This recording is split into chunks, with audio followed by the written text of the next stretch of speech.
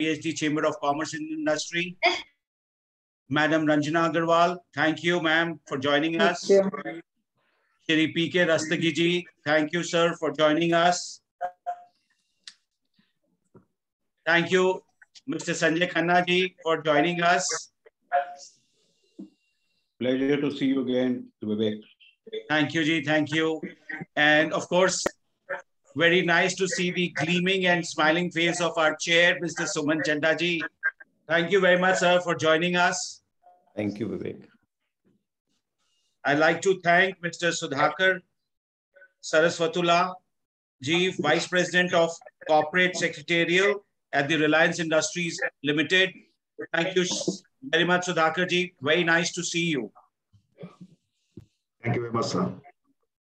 I'd like to discuss, warmly welcome Mr. Ajay Hulani, Chief General Manager for CSR at the Power Grid Corporation of India Limited. Thank you, Hulani Saab. Nice to see you here. So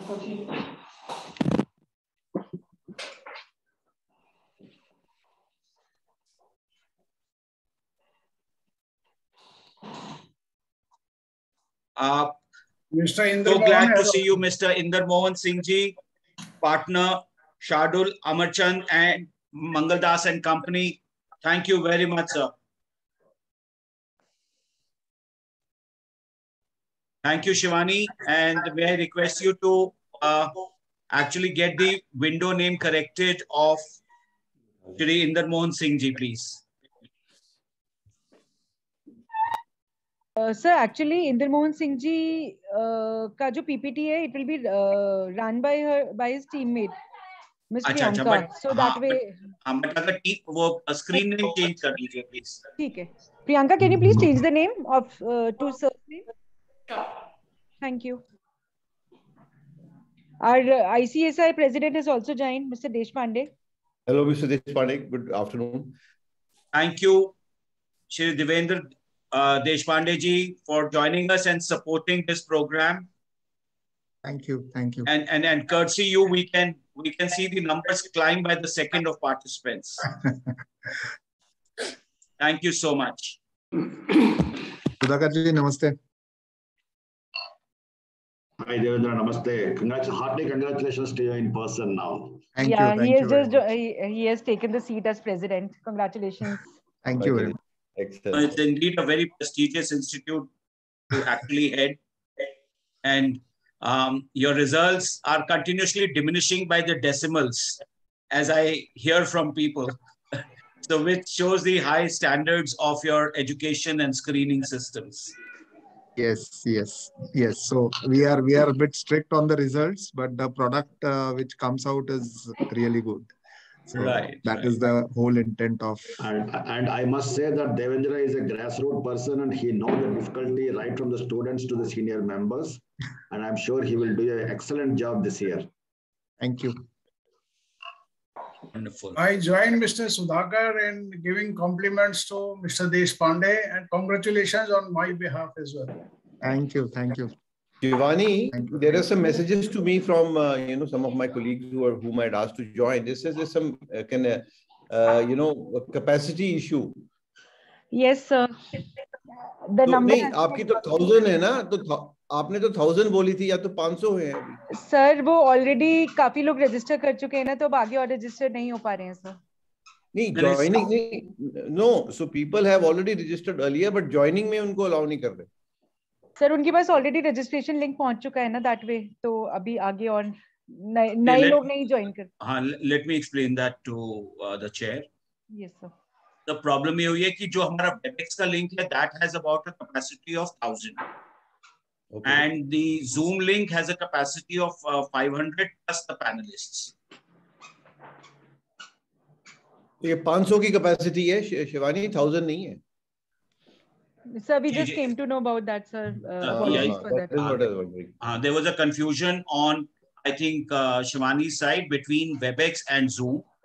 Had it been a WebEx link, we would have been able to take in about 1000. But on a Zoom, we can take only 500. So my sincere apologies to you and to all the colleagues and other friends who have not been able to join. So we will try and put this recording up onto YouTube right after the webinar is complete.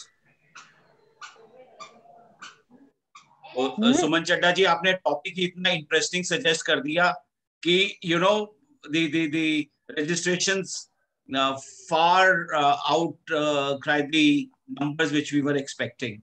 नहीं तो हम अगली बार WebEx लेते. So it's good news in a way, but in the sense people can't join, so they're disappointment. But could we have switched for future, learnings?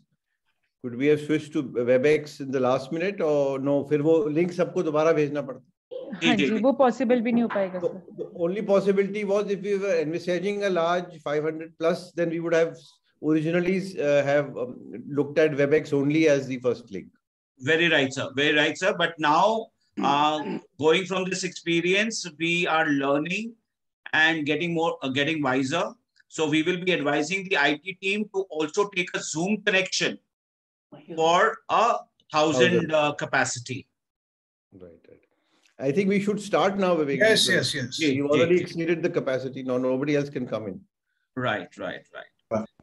So, as I said, I'd like to warmly welcome our eminent experts of the evening, as well as the chair and co-chairs of the Corporate Affairs Committee on this webinar on CSR, the changing scenario.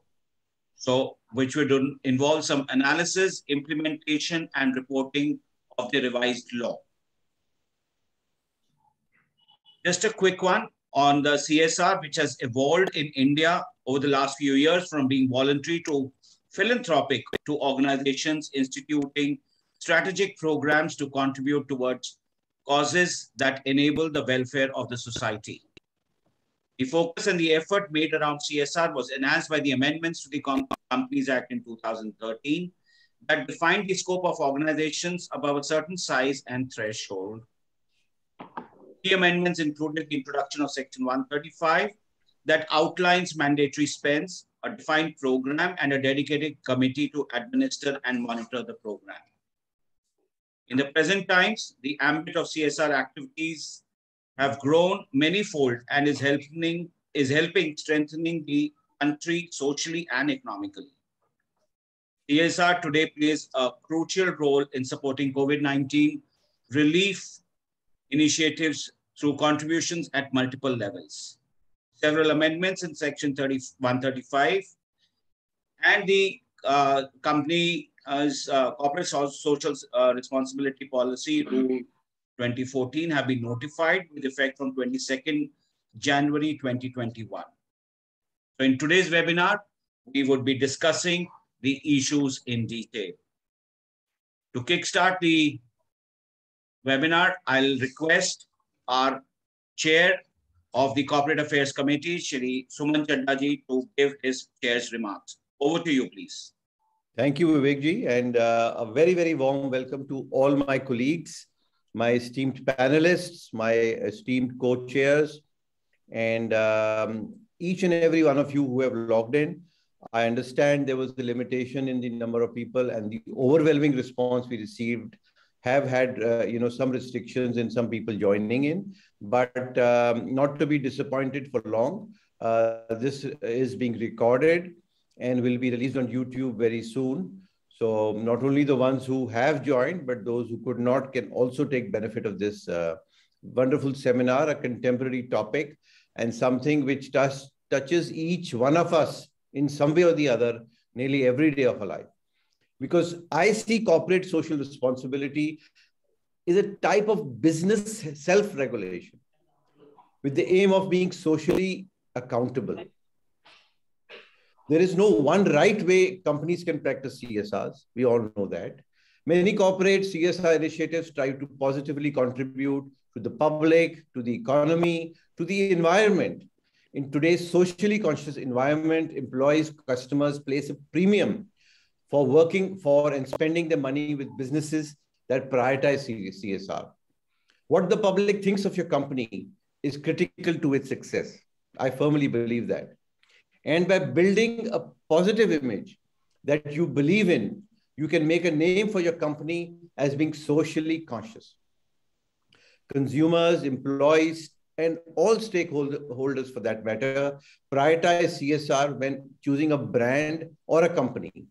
And they are holding corporations accountable actually for affecting social change with their business beliefs, practices, and profits. In fact, in a survey and a research carried out in America, they found that more than 60% of the Americans hope businesses will drive social and environmental change in absence of government regulations. And nearly 90% of the consumers surveyed said they would purchase a product because the company supported an issue they cared about. And more so, nearly 75% said they would refuse to buy any product from a company if they learned that the company supported an issue contrary to their own beliefs.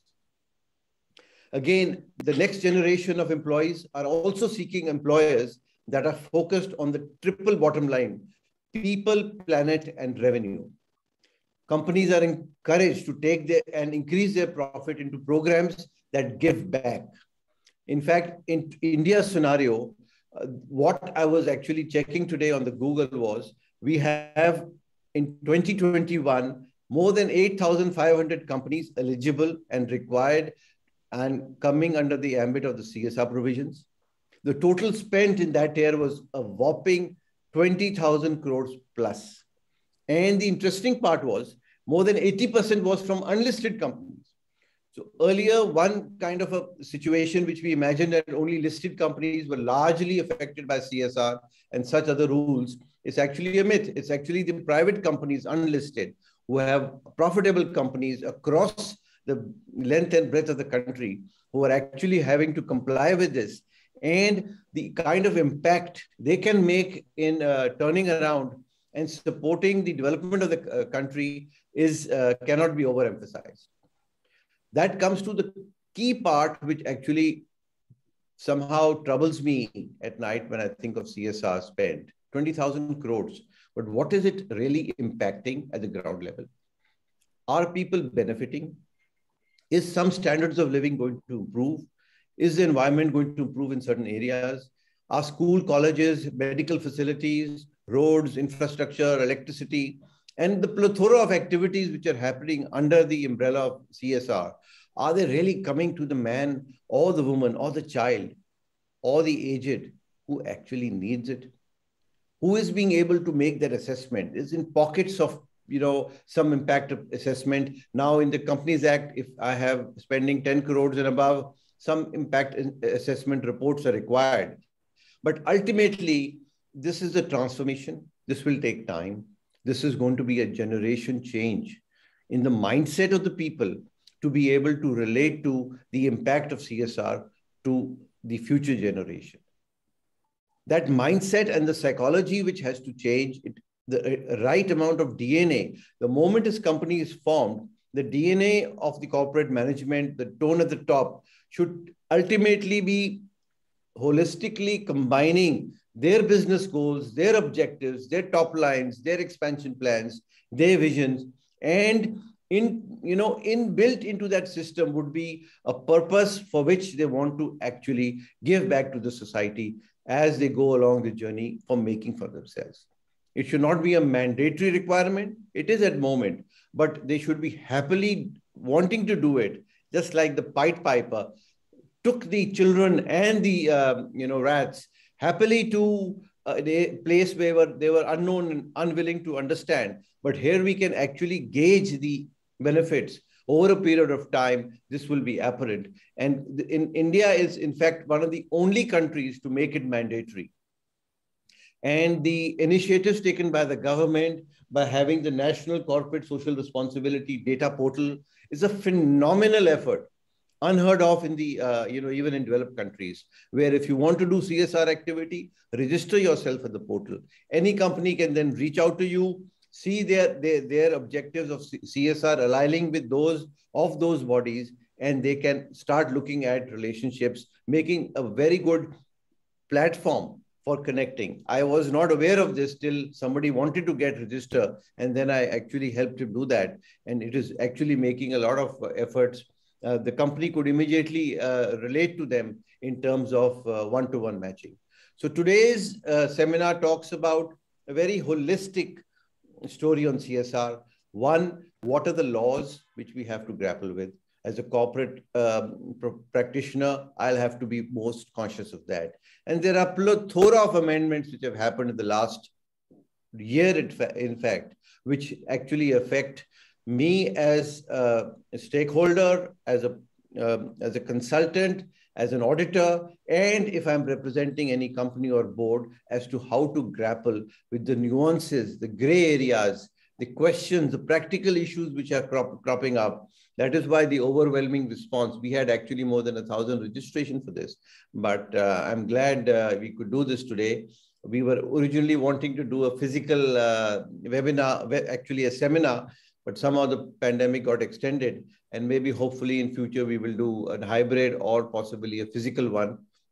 But I thank once again all my participants from the bottom of my heart, my eminent speakers and panelists, as well as my co-chairs to have made this happen.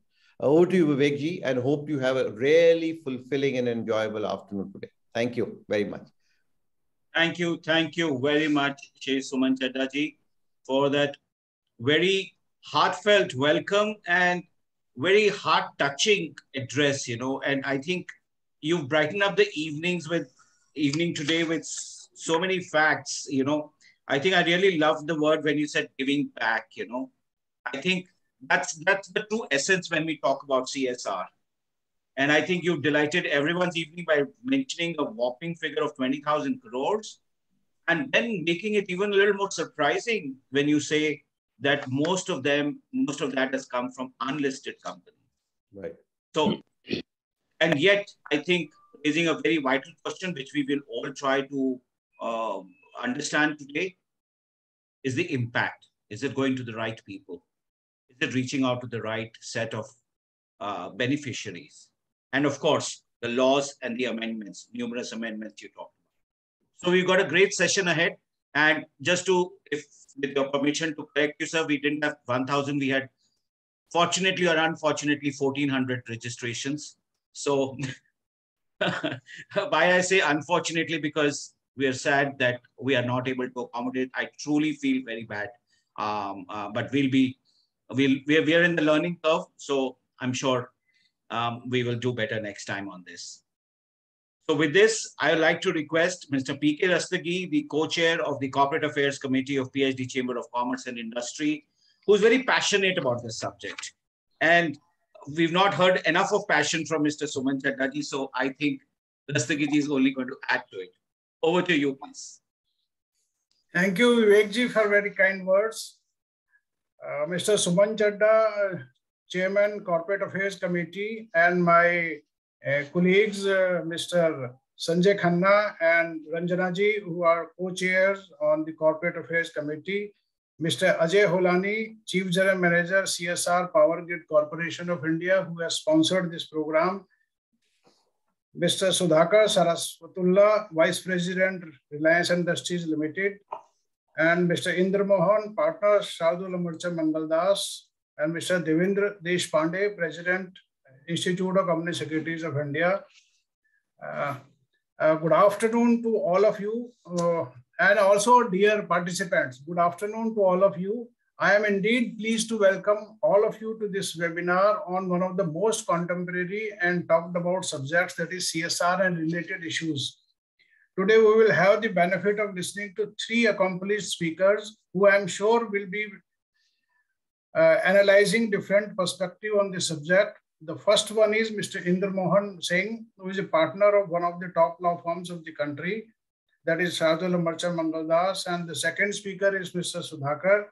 Enough has already been spoken about him. That is, he is Vice President of Corporate Secretarial, Reliance Industries Limited, the largest company in the private sector in terms of turnover, profitability, and market capitalization. Not only this, Reliance name is appearing at the top in the list of top 10 CSR spenders, with annual CSR expenditure of more than rupees 900 crores.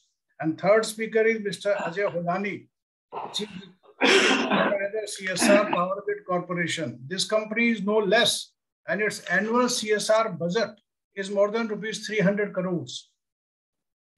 Of course, we will also have the benefit of listening to the President and Institute of Company Secretaries of India, Mr. Devendra Deshpande, who has recently taken over.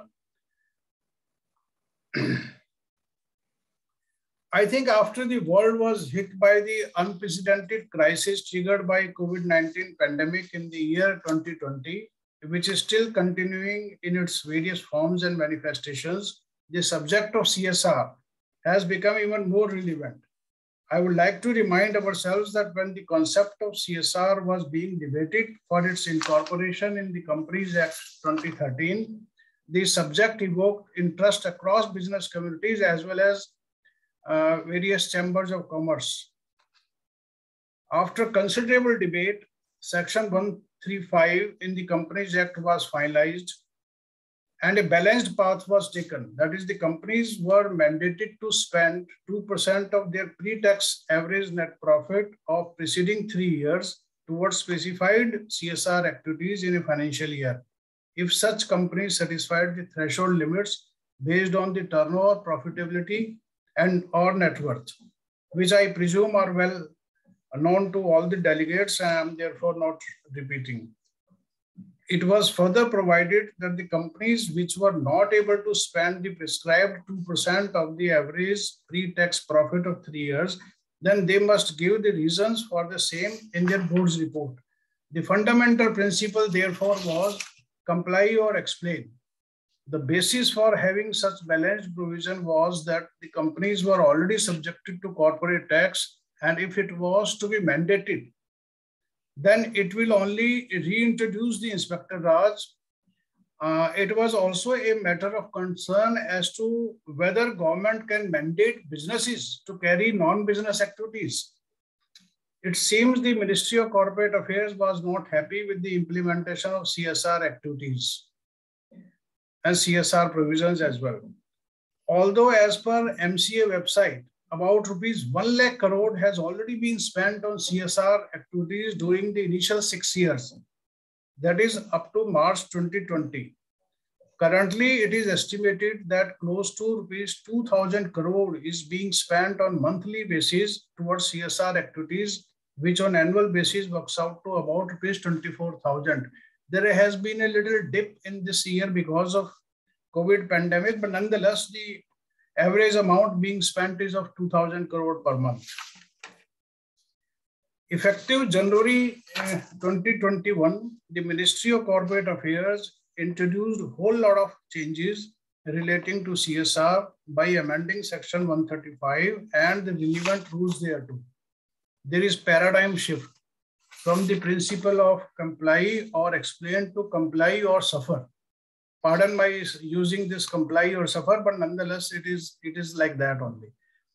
Now, if there is any unspent amount in the earmarked CSR budget based on the requirement of 2% of the average 3 years profit, the same is required to be transferred to a fund specified in Schedule 7 within a period of 6 months of the expiry of the financial year, unless the unspent amount is on account of ongoing subjects which will have timelines spilling over to the succeeding financial years. Unspent amount in case of ongoing projects which have multi-year timelines, if remains unspent for 3 years, then the same is also required to be transferred to a fund specified in Schedule 7. And during this 3 years period, the unspent amount is to be kept in a special bank account. Although this new provision may sound very innocuous, I may share that this provision, which has been introduced in January last year, the central government has made it mandatory to spend 2% of the pre-tax average profits of the preceding 3 years, which works out to almost 3% of the post-tax profit. This is against the spirit of the Companies Act 2013 when it was introduced first time in April 2014 after considerable debate. The fine points and the issues relating to these areas and some other features of the new provisions will be explained in detail by the expert panelists. Some of the areas which I am sure will be covered are like annual action plan, amount spent in excess of the prescribed limit on CSR expenditure, ongoing projects, requirement of opening a bank account, special bank account for ongoing projects, capital expenditure, treatment as well as disclosure requirements when a special capital asset has been created by using CSR funds, requirement of holding of capital assets, limit on administrative overheads, requirement of impact assessment, contents of the disclosure on the website, requirement on disclosures in the board's report. As recent as on 12th February 2022, that is about a week back, the Ministry of Corporate Affairs has amended the company's accounts rules and introduced an addendum to Form AOC4. This new form, CSR2, is of about 11 pages and is also required to be filed this year for the year 2021 by 31st March, coming 31st March. We need to furnish a whole lot of details which seems to be of repetitive nature. I think what triggered MCA to introduce such a detailed form seeking details of CSR expenditure is the impression of the senior MCA officials that there is a misuse of CSR expenditure and CSR provisions, and that somewhere the purpose of CSR was getting defeated. The impression is based on the interactions held with MCA senior officials in the recent past. Nonetheless, I still feel this is unwarranted and already relevant details are being filed in the annual report on CSR, which is as an attachment to the board's report. This new requirement will also create compliance burden and is against the spirit of the ease of doing business. Although I have many views on CSR, like applicability of CSR provision on Section 8 companies which do not have any profits and which are normally incorporated for promotion of education, health, music, commerce, art, etc. Like our PhD chamber itself is a Section 8 company and it is for the promotion of commerce, yet it is required to comply with the CSR provisions and are prohibited to, these companies are prohibited to distribute dividend. But I would like to leave these issues for the expert panelists. Technically, such companies do not have profits, and as such, they draw a statement of income and expenditure. And most of such companies have also taken exemption from the payment of income tax, etc. But still they are required to comply with the CSR provisions. I would therefore like to avail this opportunity to suggest that we should make representation to the central government for exempting Section 8 companies, particularly if their prescribed annual CSR expenditure as per norm is ₹5 crore or less. In such cases, the requirement should be continue to be voluntary, that is on comply or explain basis, and relieve such companies from the onerous compliance burden. As a matter of fact, this should be extended to all small companies of this size.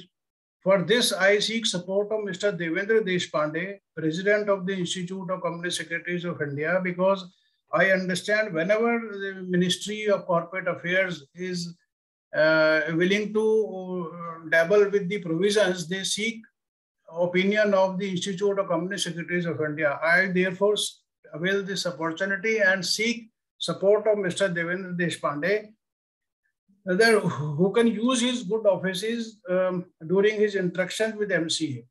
With these words, I would like to hand over the floor to the experts.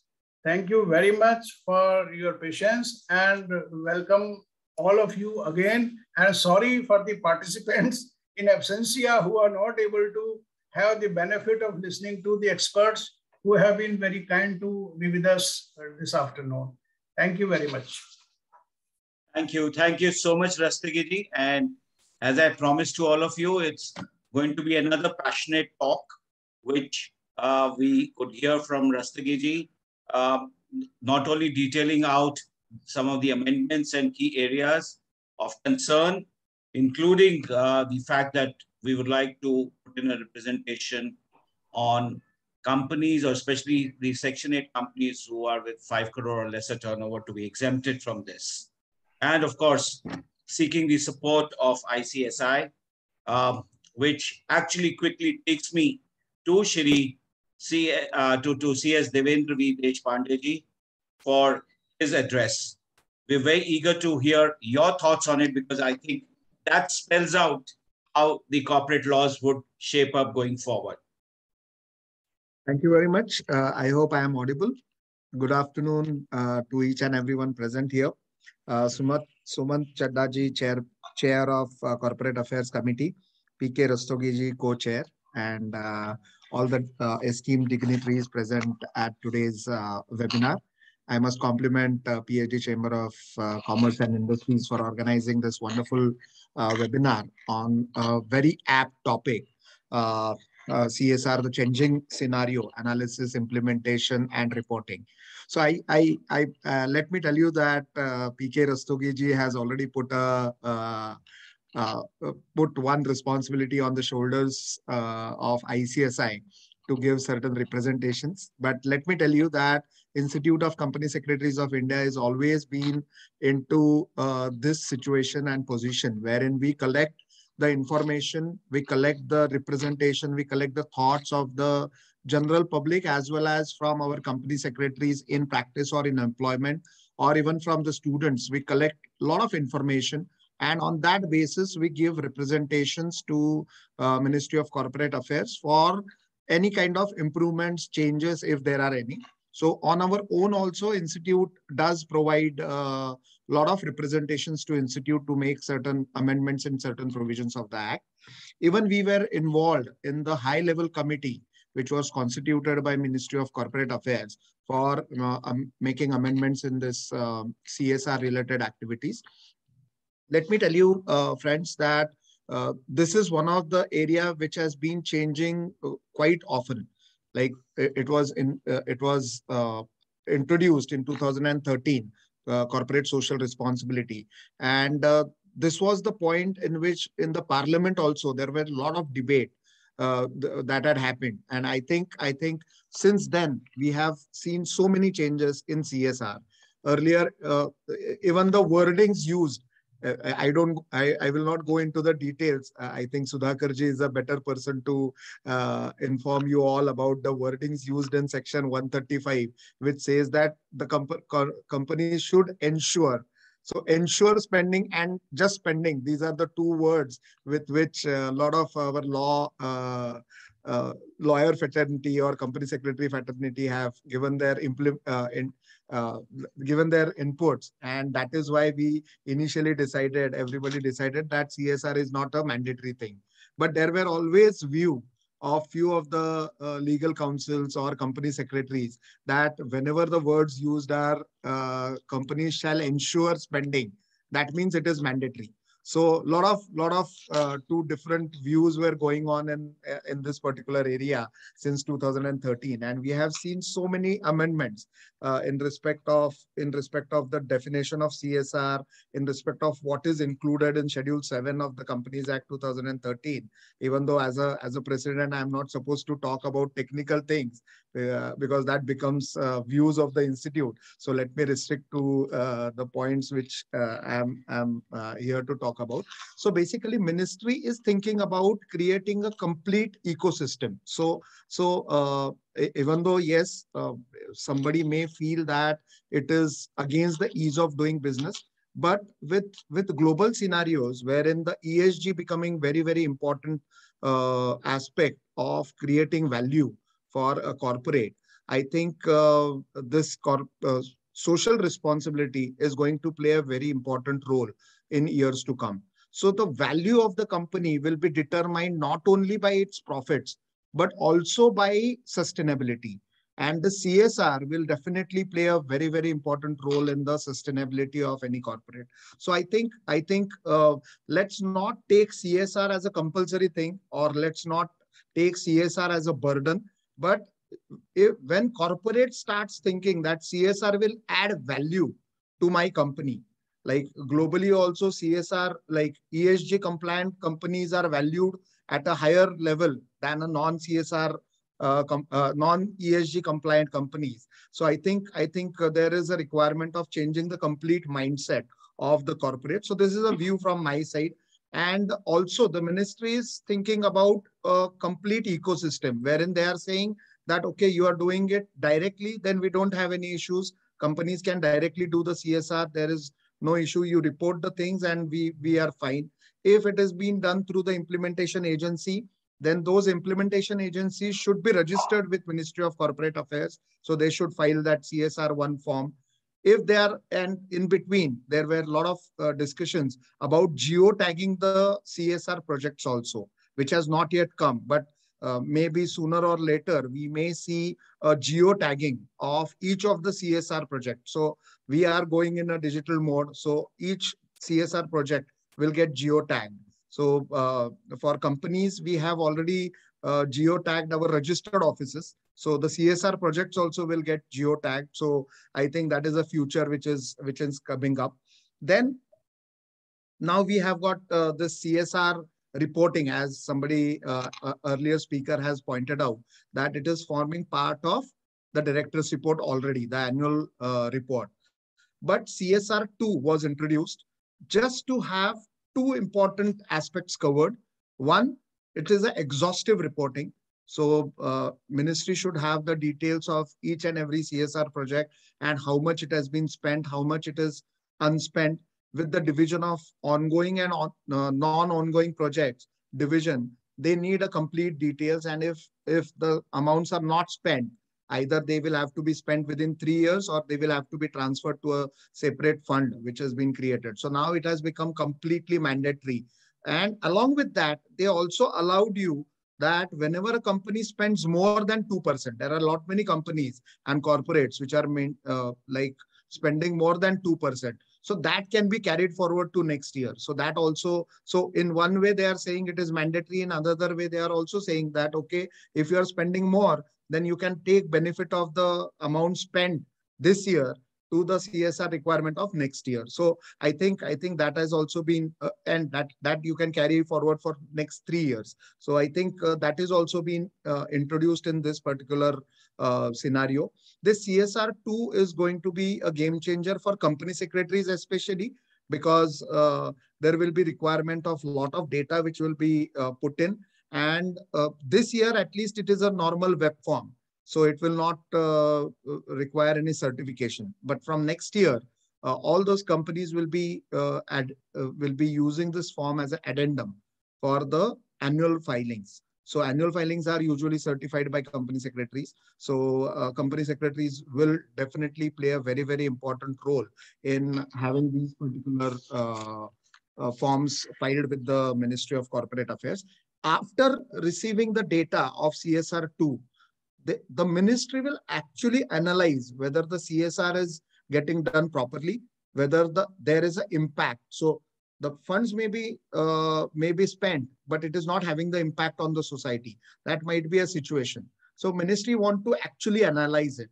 So for the bigger project, wherein the companies are required to have more CSR, there is a requirement of having a separate impact assessment. But for normal companies, they will get the data from this CSR2 and they will analyze this particular thing. So I think CSR2 should not be treated as a hindrance. It should be treated as an opportunity wherein we are putting the entire data together and giving it to the ministry for understanding whether our CSR is helping government in achieving its results. Let me tell you that at the Institute of Company Secretaries of India, we are also having a lot of initiatives which we have taken for CSR. One is we have already introduced the CSR awards.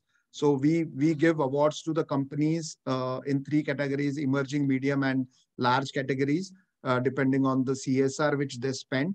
And we give them, there is a complete process of evaluation of the CSR projects. And at the end of the year, we provide them, we give them the awards. So recently on 18 December, we had these awards and they were presented by They were presented by none other than our Honorable Home Minister, Amit Shah ji. So it was held in December.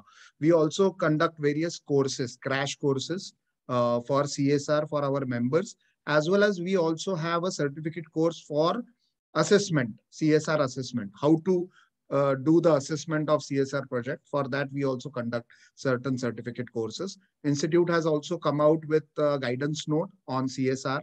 I think in all these initiatives, I think Sudhakar ji has played a very important role, and I'm really happy to see him as a faculty. So let me not take much time. I have spoken whatever I am supposed to speak.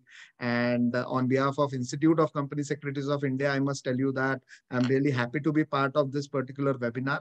And I wish all the best to PhD Chamber of Commerce and Industries for having this wonderful webinar, and all the best. Thank you very much. Thanks a lot. Yeah, just to interject, thanks very much. Just to I missed this out. There is a chat box. Please put in your questions for the Q&A session. There'll be no direct questions on the Zoom, and they will be able to take them in priority of the questions and how much time permitting. Thanks. Sorry for the introduction. Over to you, Vivek. Thank you, Chair, for actually setting this out, because we're seeing a lot of messages in the chat box, and we would definitely like to take as many questions as we can as we move forward. So very pertinent points made, Mr. Deshpande, I think. And I think one of the important things which you have very clearly highlighted, how CSR funds and the CSR activities of the corporate world can help achieve the government's social objectives or social concerns. I think that's at the core of any CSR activity we do, whether it's corporate, listed, unlisted companies, or even as individuals. We may not get listed out there, but then, how many hungry people can we feed even as an individual goes in some way or the other as a CSR activity at the individual level.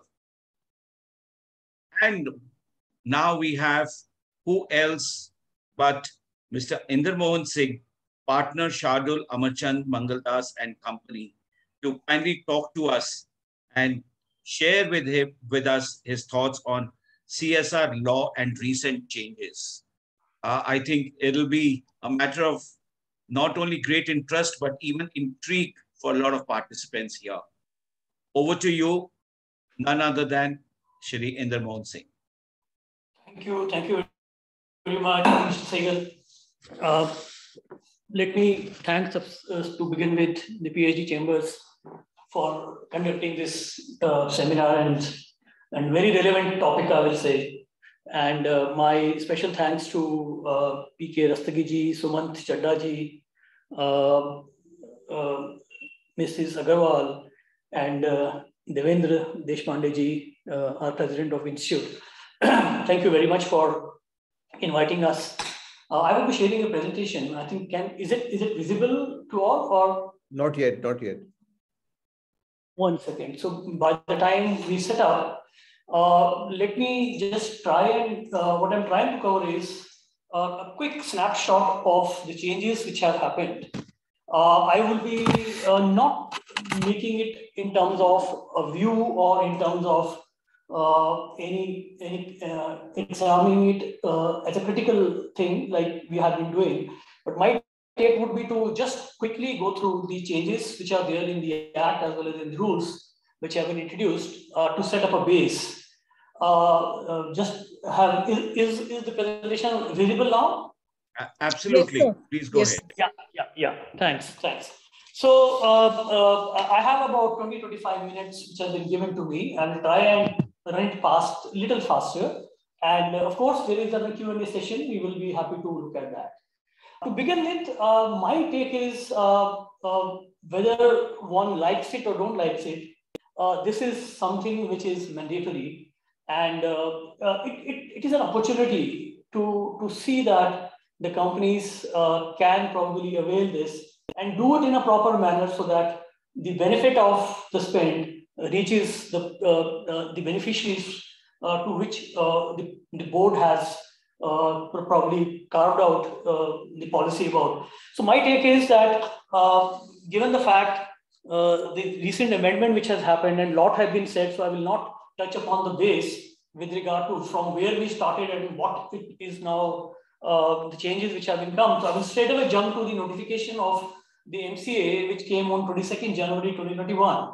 So broadly speaking, these changes were done in the section 135, and the rules were more or less redrafted. And my compliments to the MCA team and the team who were involved, especially in terms of the rules. They have come out very clearly what they wanted to say, and further supported by the FAQs which the MCA has issued.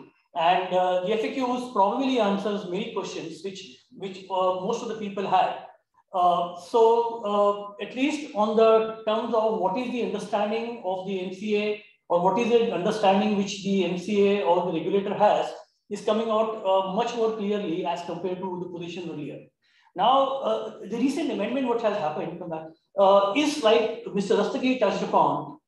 Definitely, there is a shift which is happening from comply or explain, and it's moving to comply or pay penalty. And one needs to be very careful, because the penalties are not the penalties what we are used to. The penalties are very hefty penalties. So having said that, the basic changes which have happened in the Act is more to relate with the definitions. Few of them have been introduced, few of them has been modified, and the role of the board has been made much more onerous as compared to what it was prior to this change. And further procedural requirements have been enhanced in terms of registration requirements, in terms of disclosures, filings. And broadly speaking, there is also a talk about how to look at the impact assessment of these exercises done by the various corporates. So to quickly touch upon the first aspect, which is the definition itself of the CSR. Now it provides for certain exclusions. This was not there earlier. So quickly speaking, what are these exclusions about? So these exclusions are with regard to the activities which are in normal course, definitely do not fall under the CSR activities. There is an exception to that because of the COVID. This was introduced that there was a shortage of vaccines and drugs. So the companies were given a relaxation that, okay, if you are an R&D company, you can probably spend for 3 years into COVID-related R&D and the other vaccine-related things. So this was an exception. Point number 2, which is excluded, is any activity which is taken outside the India. So there was a little a gray area that whether the activity of the CSR can cross the borders. So I think they have clarified. Here again, one exception has been built with regard to if you're supporting any national level or a state level player, any sports person, probably he can be sent out for training and the other needs to overseas. So barring that, no overseas activity would be permitted. Contribution to the political parties is restricted and excluded, which is a welcome change, welcome concept. Activities benefiting the employees of the company, this is being put in exclusion. Having said that, which means that employee, there can't be any activity which is purely for the employee, but if the employee is an incidental beneficiary, that's permitted. So the larger population needs to be without any discrimination, which can include employee or its family. It's not excluded, but it can't be solely for the employees. Sponsorship, driving, marketing benefits, branding exercises, any activity which is purely with the intent of going for the brand building or something, so those have been excluded. Besides this, fulfillment of obligation under any law, if there is an obligation under the law, that can't be undertaken as a CSR activity. So these are the exclusions which are probably being introduced as part of the definition, and which brings in some clarity that what are the things which cannot be done. Quickly speaking, companies with the CSR spend of 50 lakhs and below, or not exceeding 50 lakhs, they have been exempted from having a CSR committee.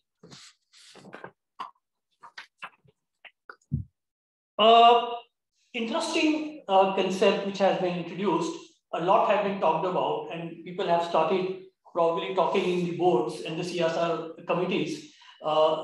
about an ongoing project.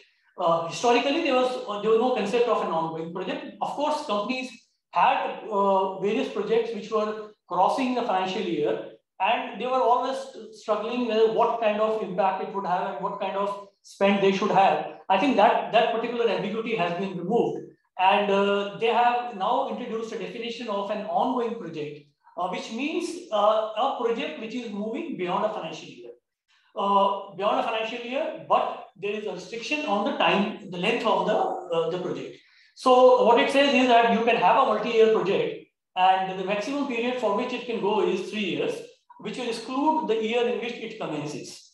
Commencement here means if once a company does sign a contract or gives a work contract, that's the time when it commences. It is stated to be commenced.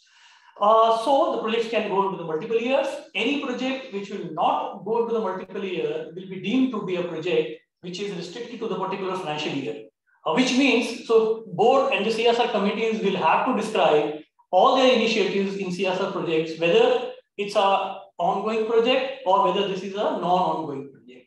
Non-ongoing projects will have to be finished within a year, and any amount which is unspent on the non-ongoing project as allocated will have to be transferred to a fund which is under Schedule 7. While ongoing project, any amount which is unspent on the ongoing project will require to be moved to a special account, which is an unspent account, unspent expenditure account. For each financial year, companies will have to open that, and any amount which is on 31st March of every financial year on the ongoing projects is unspent, that will be moved to that particular account within a period of 30 days. A special introduction has been made in the rules with regard to the CSR committee's role, that they need to form an action plan. It was not mandatory earlier, but now it puts an obligation that the CSR committees must create an action plan to bring in more clarity in terms of how the CSR various projects are going on. So these particular action plan will include some of the basic things like formulation and recommendation. It was not that it was not being done earlier, but now it's more of a kind of a compulsion. It includes that you need to put in the list of approved projects and the programs and in manner in which it would be implemented, modalities of utilization of the funds, how will you utilize. If you have an ongoing project, now we need to describe it will go for how long, 1 year, 2 years, 3 years. So it could even go to the 4th year. So in the year it will start, it will go 3 years after that. Now, how much amount it will be allocated in each year? Now one needs to break that ongoing project into milestones. It's not being said, but unless you create into milestones, how will you distinguish an allocation for a particular year? So this will have to be done now. And basis that, one will probably announce to the shareholders at large, it is required to be filed, it will be on the website. So you are making a public statement about a project which is ongoing with clear-cut milestones and parameters of allocation and the amount to be spent. So this is going to bring in a lot of governance issue. I would say not issues, but clarity in the sense that people would have to disclose. And once you disclose, you will have to explain if you are not doing it. And not only that, the problem will start if you are not able to spend that amount which is being allocated in those particular period of time. The amount which is in the unspent account will need to be moved to the central government funds which have been prescribed in the Schedule 7. Next. Enhanced role of the board. Earlier, the boards were responsible for approval of the CSR policy. They were responsible for disclosures to be made in terms of what is the policy and disclosures about the spends, disclosure about the why the companies were not able to spend. And they were also required to ensure that the activities which are being undertaken as part of the policy are being implemented. You should remember this implementing agencies were given the responsibility of actually implementing the projects. And it was a view that if an amount has been paid by a company into an account of an implementing agency, that is sufficient discharge in the hands of the company. that, but that is no longer the case. Now, the board's responsibilities have been much more enhanced, specifically talking in the subsection 5 and 6. These are two subsections where the penal provisions will trigger, which are very heftier. I will cover that in a while. So today, what is the enhanced responsibility? The board will have to satisfy that the funds are utilized for the purpose it was allocated. And it is becoming much more onerous. Board has a defense to rely upon a CFO certification to that effect. So only to an extent the CFO will certify that yes, the particular amount which was allocated has been spent on this particular activity. So that certification will be the defense with the board to rely upon the same and probably discharge this obligation. Second obligation, which is very important, is like we discussed, transfer of the unspent CSR amount to the unspent CSR account, which will have to be done within a period of 30 days. So any failure to that will result into a penalty. Ensure transfer of the, if any project which is not a multiple year project, it's a not an ongoing project, will have to be finished before the financial year ends. If it does not able to spend, the amount which is outstanding on 31st March will need to be deposited into a fund which is in terms of the Schedule 7.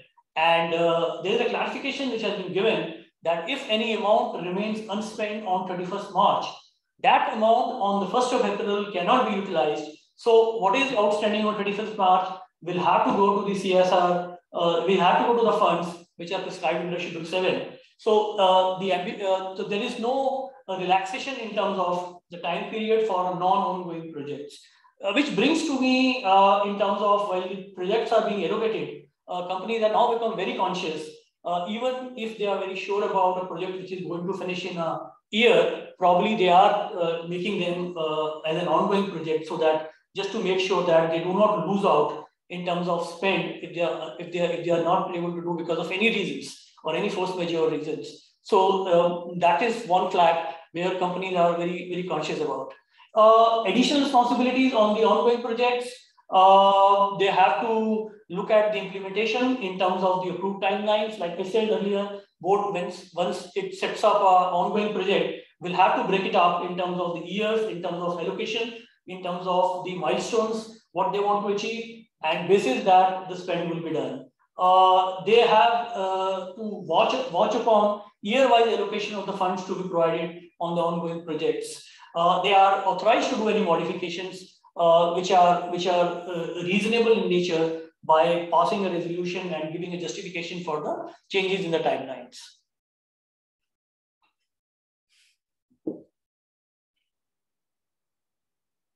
I think partly I covered this up.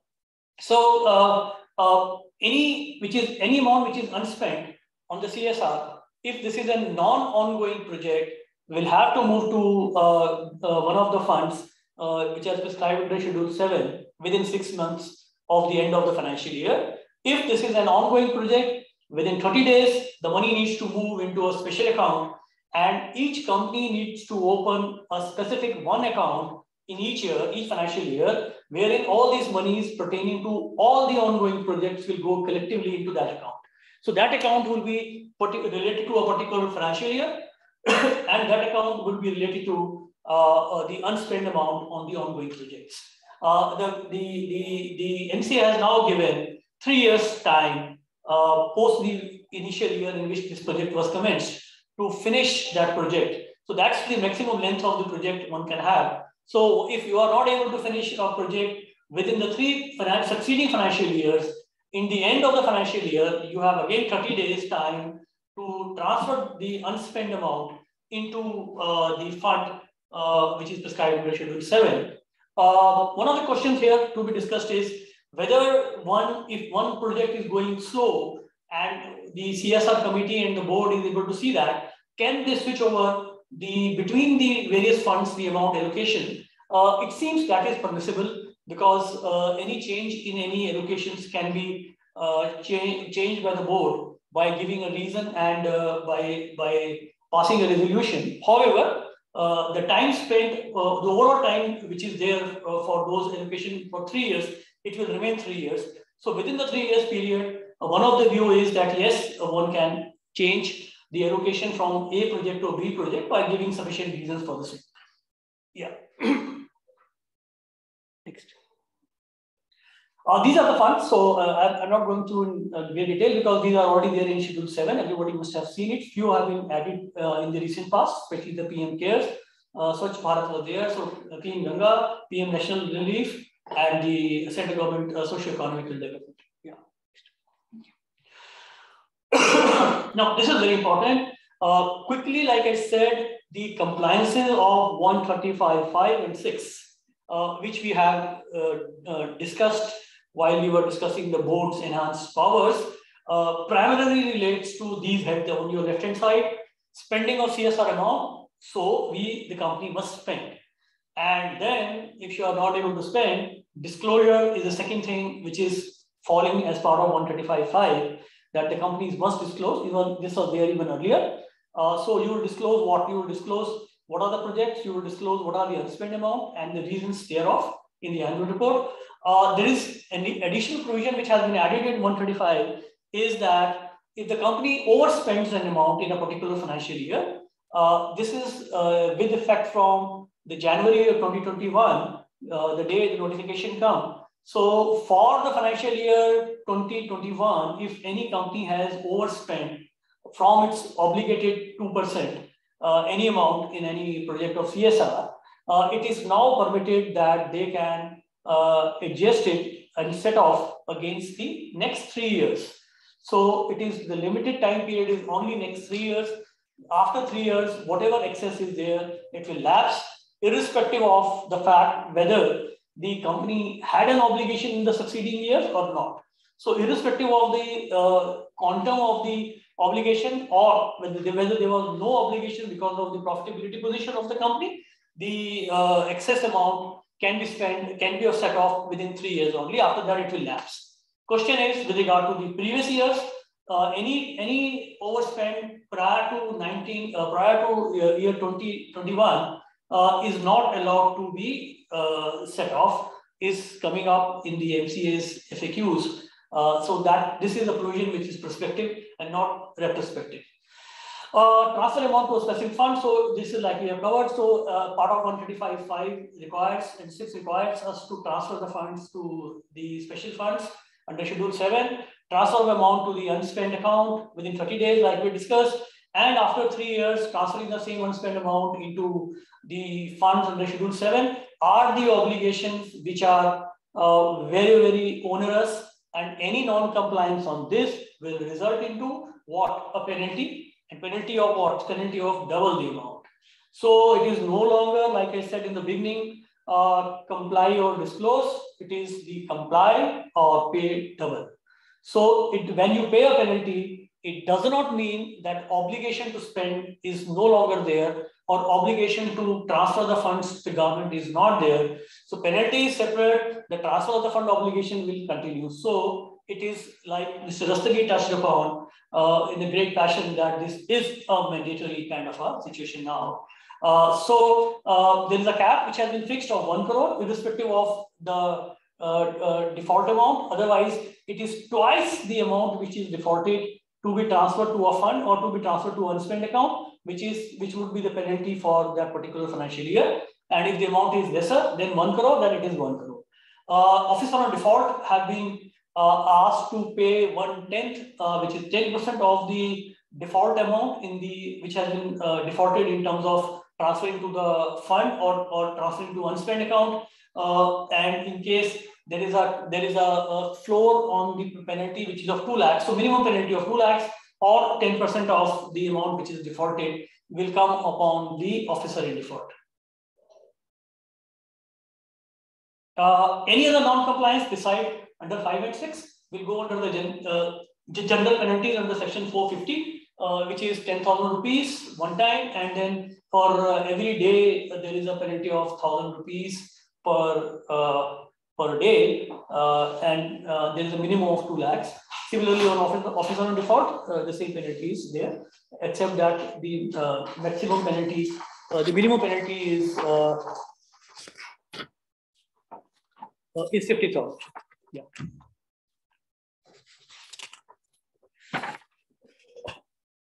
Yeah, I think this was touched upon, so I'm not going to great details, except implementing agencies, especially the Section 8 companies, public trust registered societies are not now compulsorily required to get themselves registered under Section 12A and 80G.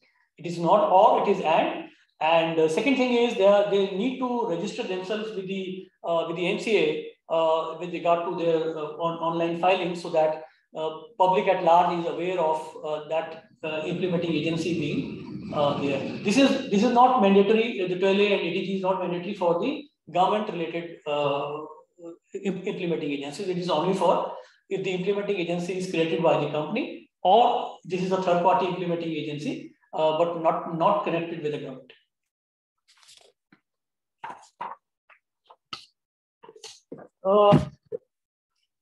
This is the new thing which has come up. To my mind, this is of utmost important, because in my experience, I've seen companies making a spend, bona fide spend. They have been giving the money to implementing agencies. And if you talk to, and many of you are from the corporates, many of the situations are that many NGOs probably have misused the money sometime. Lot of malpractices are happening in terms of related parties on the NGOs making out the money. The benefit which is going to the beneficiary is not equal to the amount which is being spent by the companies. So I think impact assessment is, to my mind, a welcome change. At least this will give us the boards and the CSR committees an insight that what happened to the amount which was spent on the projects. And this is a rolling thing, it's a constant thing. So what is made mandatory is the companies which have got a spending obligation of 10 crores for the three immediate previous financial years. So it is not 1 year, it's a 3 previous year financial years. If a company is obligated to spend 10 crores, they are required to get this impact assessment done. And this is prospective again, this is not retrospective. From the notification, which is January of 2022-21. So it is only to be done for those projects which have a size and a spend ticket of more than 1 CR. So anything which is below 1 CR is not obligated to be done. And this needs to be done after 1 year is completed on the project is completed, so that on the ground one can understand what the change and what the spend has implications on the beneficiary. So it has given 1 year cooling off period to the implementing agency to do it. Who is implementing agency? The board can decide. There is no qualification. There is no definition of the same. So board can decide. All it says is it has to be independent. It can't be a related party. And there is another spend of 5% which has been permitted. If you remember earlier, there was a 5% administrative overheads which were permitted to be treated as part of the CSR spend. And the definition of the administrative expenses is there, including the exclusions. So this is in addition to that, 5% of the CSR expenditure can be spent on the implementing agency's expenses, but there is a cap of 50 lakhs, I think. 50 lakhs? Yeah, capital of 50 lakhs is there. So who can do the independent impact agencies? The board can decide what is the frequency. I think they left it to the boards, and rightfully so. The board can decide if they have multiple projects. There is no point of getting the implementing impact assessment done or on the same of the multiple projects. So one can decide about how do you want to go ahead with regard to all the projects which are above 1 CR, but they are multiple. So I think that freedom is being given to the boards to decide.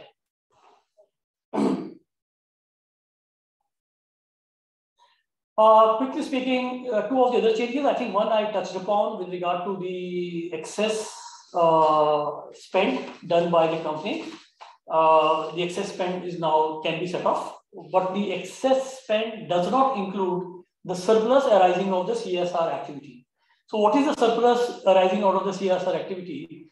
The surplus is if you have allocated an amount and let's say you have allocated the amount and transferred to an implementing agency, and there is a bank account, and let's say there is an interest which is being earned upon that account, that interest is not an excess amount. That interest belongs to the particular project spend, and that interest or any additional benefit which is arrived at on that spend will be allocated along with that spend in that project. It is not a surplus that is not allowed to be set off. That needs to be spent for the activity for which the surplus was allocated.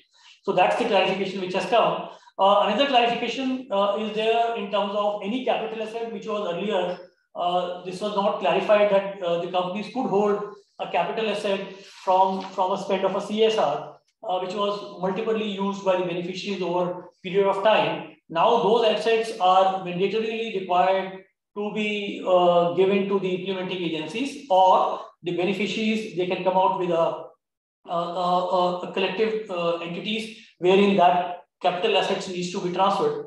Any asset which is lying in the books of the companies prior to the January, the law has given us 180 days time to transfer that, or within additional 90 days time to transfer that asset to an implementing agency. CSR in kind is an interesting subject, and I will just put the basic facts and the basic clarification which are there without debating it much, because to my mind one needs to further deliberate upon this, and I think I will request Institute of Company Secretaries also to get more clarity on this, and probably many people amongst here may be the part and must have participated in the committees which were formed earlier. So I will leave for them to take a view on this.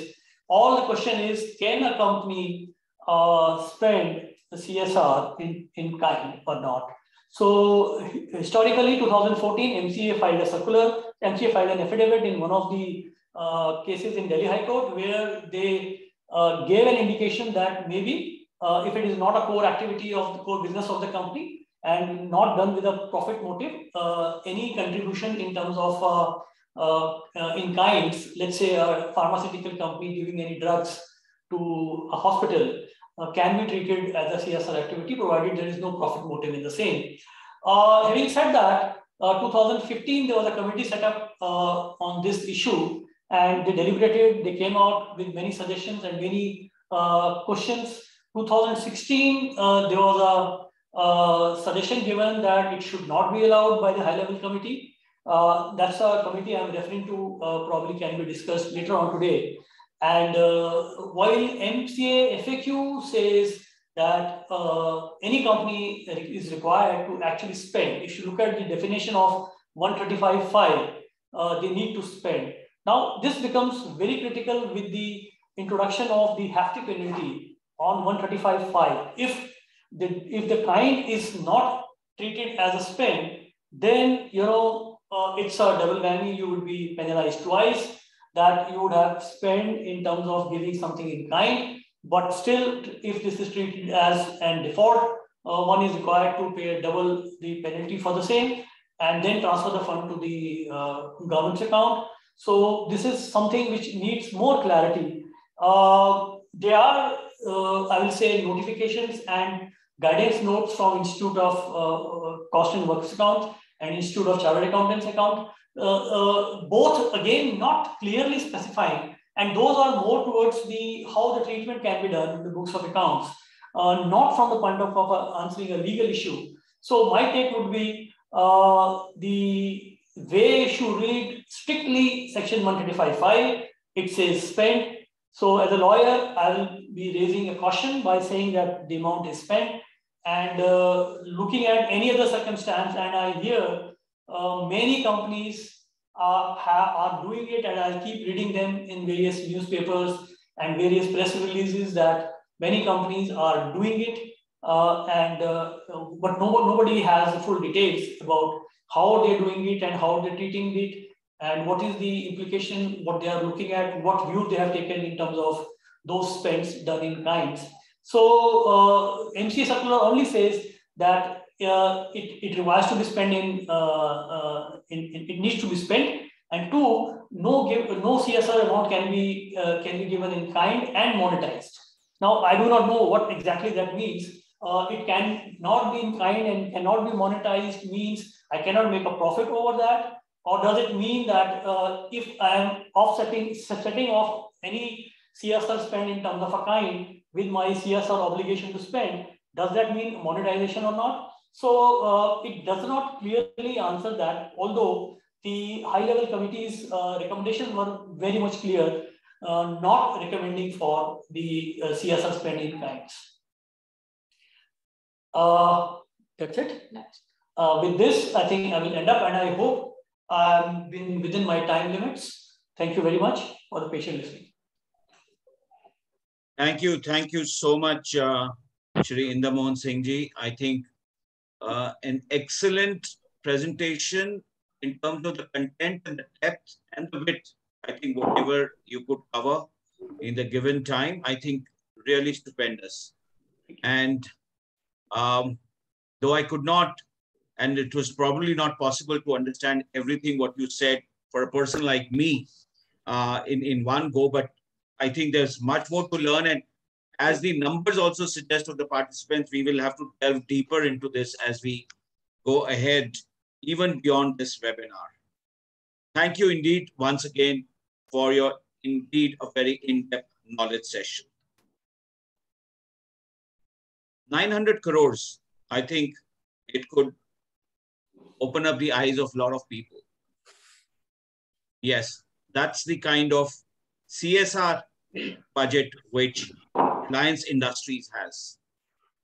And to manage such a mammoth size of funds purely for CR purposes, at the same time making sure that it goes to the right people, it has the right impact, and also creates a sense of social welfareness, it could be a Herculean task. I think if I start to visualize it, I wouldn't be able to do that. But we have somebody here who really does that job day in and day out. I would not waste time in actually introducing the Mr. Sudhakar Saraswatula, because it's indeed a long, I think, introduction. But let me just read the first few lines, and the rest of it, we, I think, know it, and we will allow him to utilize those precious seconds or minutes for sharing his knowledge on it. Mr. Sudhakar Saraswatula is a fellow member of ICAI and ICSI and qualified secretary of the Institute of the Chartered Secretaries and Administrators, UK, and a law graduate from Mumbai University, with over 3.5 decades of wide spectrum of experience in legal, secretarial, finance, and accounts fields. Since 2005, he's working with Reliance Industries Limited as Vice President Corporate Secretarial, and has worked with Berger Paints India Limited for about 15 years as Senior General Manager of Finance and Accounts. Ladies and gentlemen, I hand over you to Mr. Sudhakar Saraswatula ji for another knowledge session. Over to you, please. Thanks very much, Vivek. Thanks very much for that warm introduction, and good afternoon, participants, and good afternoon, my fellow co-panelists, as well as all the dignitaries from PhD. At the outset, my sincere thanks and gratitude to PhD and Mr. Sumant Chadha and my dear friend, Mr. Siddheshwar Balla, who were instrumental in bringing me to this particular forum. In fact, Mr. Singh has already comprehensively covered everything. I was wondering what is left for me, because the pizza base is the same. Only thing what we can change is the topics. That is what I'm going to try to do in the next 20-25 minutes. There may be some kind of an overlapping here and there, but I will ensure that overlapping is not, I will utilize that in some other way, which will be very interesting. I was going through a lot of questions in the chat box, and some of my fraternity colleagues are also sending me personal messages requesting me to cover some kind of their own doubts or clarifications what they require. But let me say that there were 3 documents which are available apart from the what's called the guidance notes of Institute of Chartered Accountants and Cost Accountants. Institute of Company Secretaries have come with an FAQs. Subsequent to that, Ministry of Corporate Affairs also have brought FAQs. And Institute of Company Secretaries, as our president has mentioned, has brought a guidance note on corporate social responsibility. I was privileged to be in all these three forums when they were drafting, because ICSI FAQs, when they were drafted, I was instrumental in that. And when MCA was drafting the FAQs, that they have also invited ICSI, and I was one of the representatives who are represented at the institute. A lot of your clarifications and your questions will be answered there. Some of them I will certainly going to cover in my presentation. I have a small presentation which I'm going to share with all of you.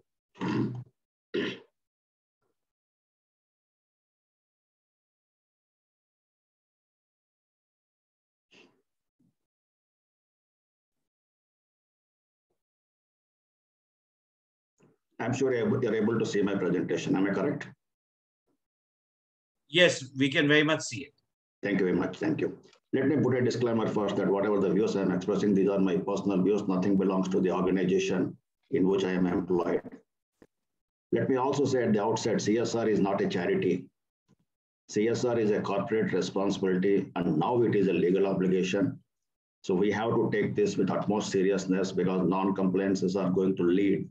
A lot of stringent penal provisions are there, which will be triggered. Responsibility toward the society, if I say that organizations use resources, whether they are public companies, private companies, listed companies, or unlisted companies. Because several times the question comes that we are a small private limited company, why we have to incur CSR expenditure? The answer to that is organizations use resources that belongs to the society, and they're expected to operate in a sustainable manner and should spend some amount for preservation and sustainability of resources which belongs to the society. The philosophy of giving back to the society has been an integral part of the Indian culture and ethos, which has also been imbibed in our traditional Indian businesses since time immemorial. In the words of Ratan Tata, the developing world has two options. The first is to sit back and react when the problem arises. And the second one is to act as a conscious citizen and rise above our vested interest for the sake of future generations, so that the history doesn't record that we have deprived them of their livelihood. Now, companies are no longer being judged only on the basis of the financial metrics, but also how they are creating an impact across the society, and in particular, how they perform on the ESG metrics.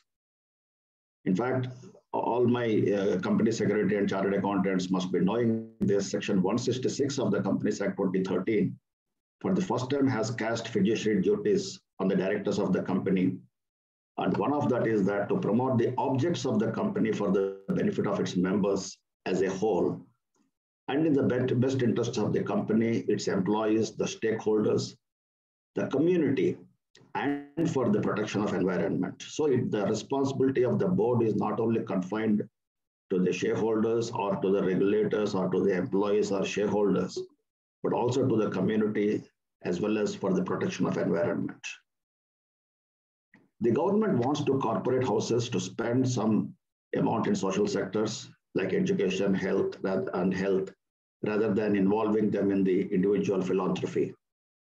The intent of CSR obligation is not merely to generate funds. If it is the only objective to generate funds for the government, they could have certainly achieved that through the additional taxes by imposing it in every budget.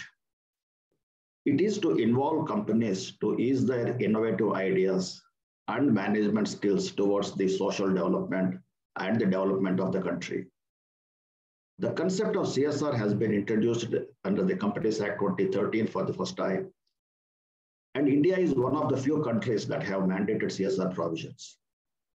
Companies, those triggers applicability of the provisions of Section 135(1) shall constitute a CSR committee and have to ensure spending 2% of its average net profits made during the 3 immediately preceding financial years. In case they have not able to spend that, the reasons for not spending is to be given in the board's report. This particular line was interpreted by the industry as comply or explain approach, which was not at all the intention of the Ministry of Corporate Affairs. In fact, in some forums, Ministry has very clearly mentioned that it is not comply or explain. It is only in any case of eventuality in 1 year or the other, if you are not able to spend it, then only you have to explain it. But most of the times what happens was it was taken as comply or explain approach. I remember in 2017, I think if I am not wrong, MCA has sent a lot of show cause notices to virtually every corporator that you have not complied with 135(1), and we are giving a show cause, explain the reasons for why you are not spending that money. If you have spent it, you have to say, I have spent the money. If you are not spending it, it is not applicable to you, or whatever it is, and all that was the answer they were expecting. That point of time when we said that, this is the line which is there. If I am not able to spend the money, I can explain it. And I have already explained it in my board's report. They said, no, that is not the intention of the ministry at all. Now, corporate social responsibility means Mr. Singh has already covered the definition. I'm not going to do that, but for the sake of continuity, 1 or 2 places, I do have to mention about that. Corporate social responsibility means and includes, but is not limited to, projects or programs relating to activities, areas, or subjects specified in Schedule 7 of the Act.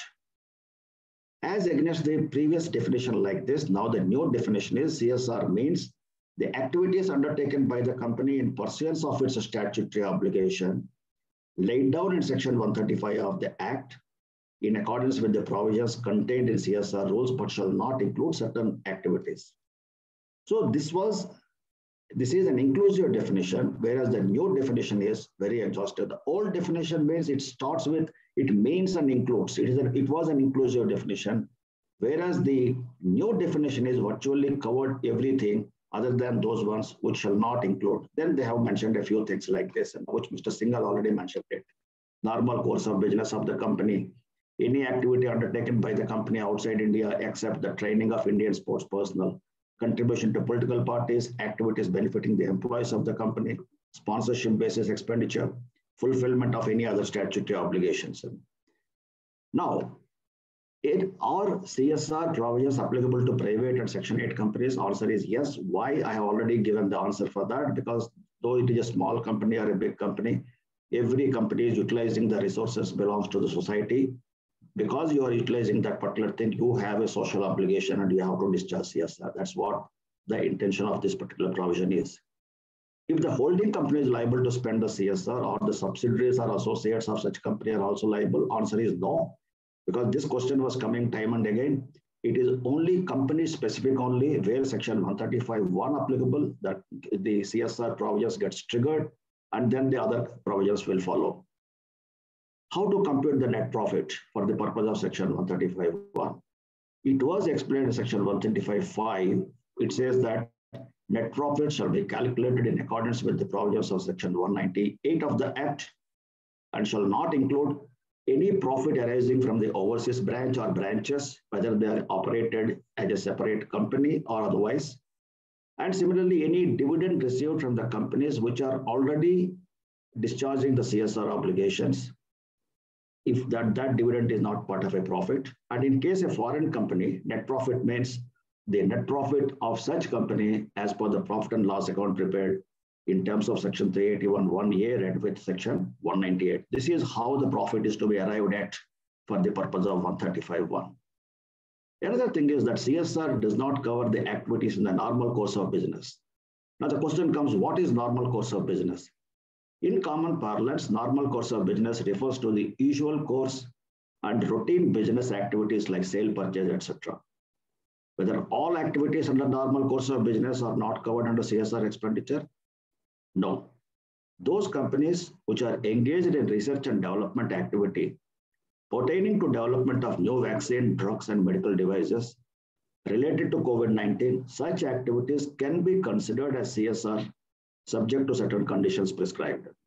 So that means normal course of business activities. What is normal course of business? We all know that, which is your usual course of your business on routine business activities, except that this exception, whatever is provided. Activities benefiting the employees of the company is also not a part of CSR. which are the activities benefiting the employees? Any activities where beneficiaries are exclusively the persons, not only the employees, please note this thing, exclusively the persons who are associated with the businesses of the company, they may be considered as activities in the normal course of business. That means if you are taking up any activity, CSR activity, even if it is not for your employees, say might be for your dealers, for your vendors, for your stakeholders, or for your shareholders, as a matter of fact, these are all the activities which will not be considered as a part of CSR. However, if the intention of the project is not for the employee welfare, but for the benefit of the society at large, and incidentally, some of the employees or associates or beneficiaries of that particular project, such expenditure may be considered as CSR expenditure. One has to be very careful, never try to camouflage the things. If it is the intention is not only exclusively for the persons benefiting the company as such, but it is for the society at large. We don't need to explain this in as many words. Every one of us, if we introspect what we are doing, we can find the answer for that. Now, the CSR committee, another way that Mr. Singh has already mentioned it, that under 135(9), if the amount what is to be spent is not exceeding 50 lakh rupees, the constitution of CSR committee is not applicable. Several times the question comes that I am already having a CSR committee. Can I dissolve that CSR committee? The answer is yes. Though Rule 3 of CSR rules says that once 135(1) triggers that for the next 3 years, if that the threshold limits are not there, then only you can give it up. Otherwise, you have to continue to have that committee and spending that money, whatever it is. But since there is a clear provision under 135(9), according to me, that committee can be dissolved. Unspent CSR money. A company has unspent CSR money for the financial years 2014 to 2019 and 20. That means 14, 15, 15, 16, 16, 17, up to 19, 20. Is the company required to transfer the entire unspent amount for the said years in the financial year ended March 31st, 2021? Answer is no, because the rules are effective from 22nd January 2021. And the rules are always prospective and not retrospective unless until it is clearly mentioned in the rules itself. In the CSR rules, it is not there. So these rules are only prospective. Because of that, only for the financial year 2021, if any money is unspent, that is to be transferred and not for the earlier years. Another question comes up is that if the company has made a provision for such unspent amount in their balance sheet, and the same is outstanding as on March 31st, 2021, do we need to transfer? Answer is again no, because providing the accounts is only a matter of your what's called as the company's decision to make a provision for that. Not by merely not providing, you cannot escape. By providing, you cannot get caught. If the rules are always retrospective, so the unspent money of the previous years need not be transferred to the specified fund account. The amount not spent by the implementing agency, this question is coming up again very prominently. The company has given the amount to spend of her CSR activities to the implementing agency, which has not spent the amount. Companies ask what I can do. That no more we can say that, because the responsibility for discharging the CSR obligations and to monitor the implementation of the CSR projects, activities, and timelines is on the company. That means the CSR committee as well as the board of directors, and not on the implementing agency. Hence, company is responsible for this. You have given the money to your implementing agency. It is your extended arm. The principal and agent relationship may come into existence. You need to take up the matter with your implementing agency. But as far as the Companies Act is concerned, you will be held responsible for not spending the CSR money, not discharging your responsibility and obligations. A company has contributed money to the corpus of implementing agency. Does it qualify as CSR expenditure? The concept of corpus is not there in the revised rules. So one should be very clear about it. If any money is not spent on the CSR activities within that year, you have to transfer to specified fund. If it is an ongoing project, obviously you have to transfer to the unspent CSR, a separate bank account is to be opened. set off, this is a good decision of the ministry that excess expenditure incurred, it can be set off for the next 3 financial years. Again, the question comes prior to the rules. That means prior to 2021 financial year, I have spent excess money. Can I set off? Answer is no. The same reason what I have given. And suppose it so also happened that I have spent excess money, but for the next 3 financial years, I don't have any CSR obligation because I am into losses. There are no profits. So can I set off the excess expenditure as and when I have the profit? Answer is no.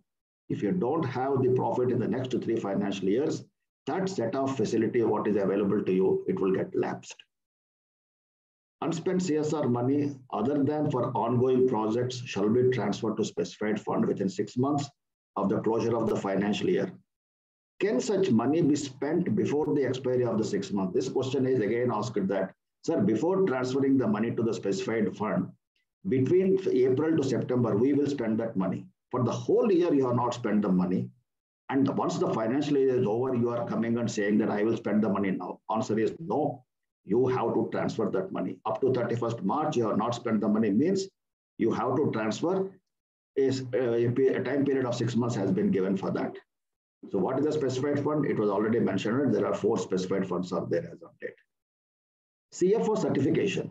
Whether CFO shall submit his certificate only to the board, because it was mentioned actually the CFO has to submit his certificate to the board of directors or to the CSR committee.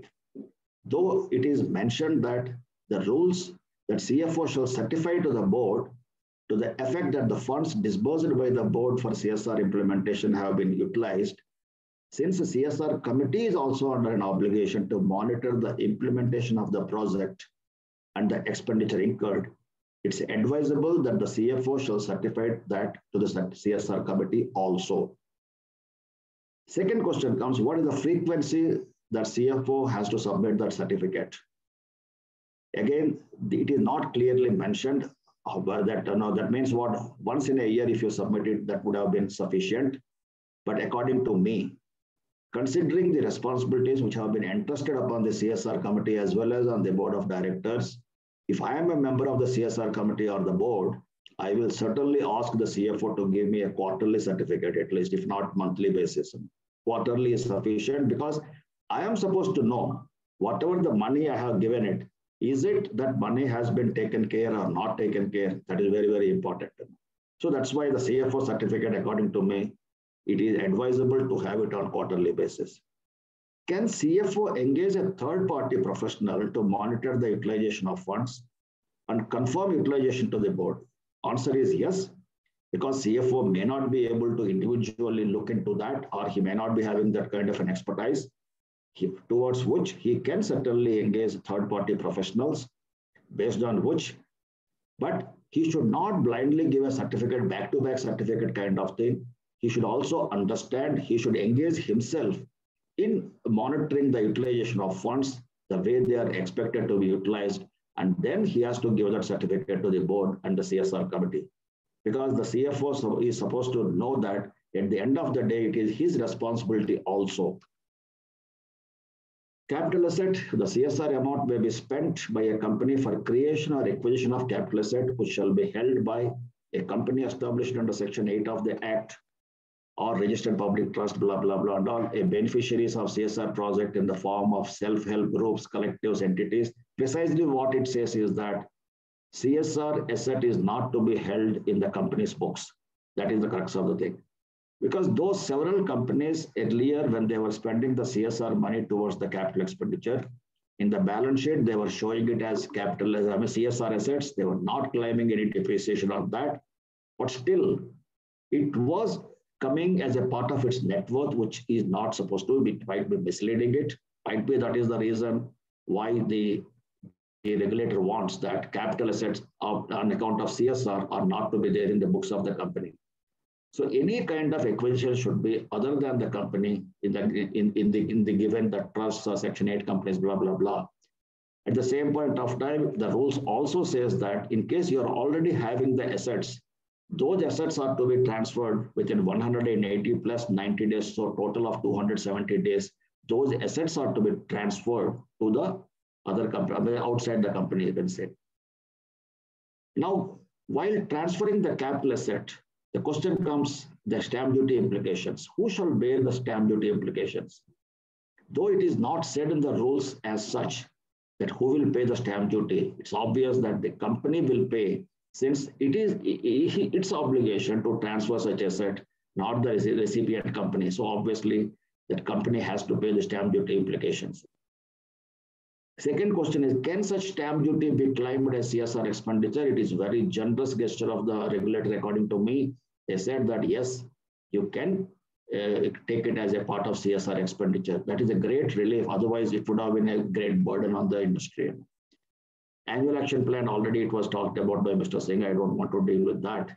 But the only thing is, annual action plan should clearly outline the mechanism and the modalities for actual implementation of CSR projects and programs with a view to ensure measurable and sustainable outcomes. Sometimes this question also has been asked, that is annual action plan to be prepared every year? The nomenclature itself says it is annual action plan. So obviously, according to me, this action plan is to be prepared on every year in the beginning, before beginning of the financial year. What are the projects or the CSR activities you are going to take? What are the mechanisms of implementation of those plans? What are the modalities of monitoring and execution? All these things are to be clearly spelled out in this action plan. Impact assessment, every company having an average CSR obligation of 10 crore or more in the 3 immediately preceding financial years shall undertake the assessment.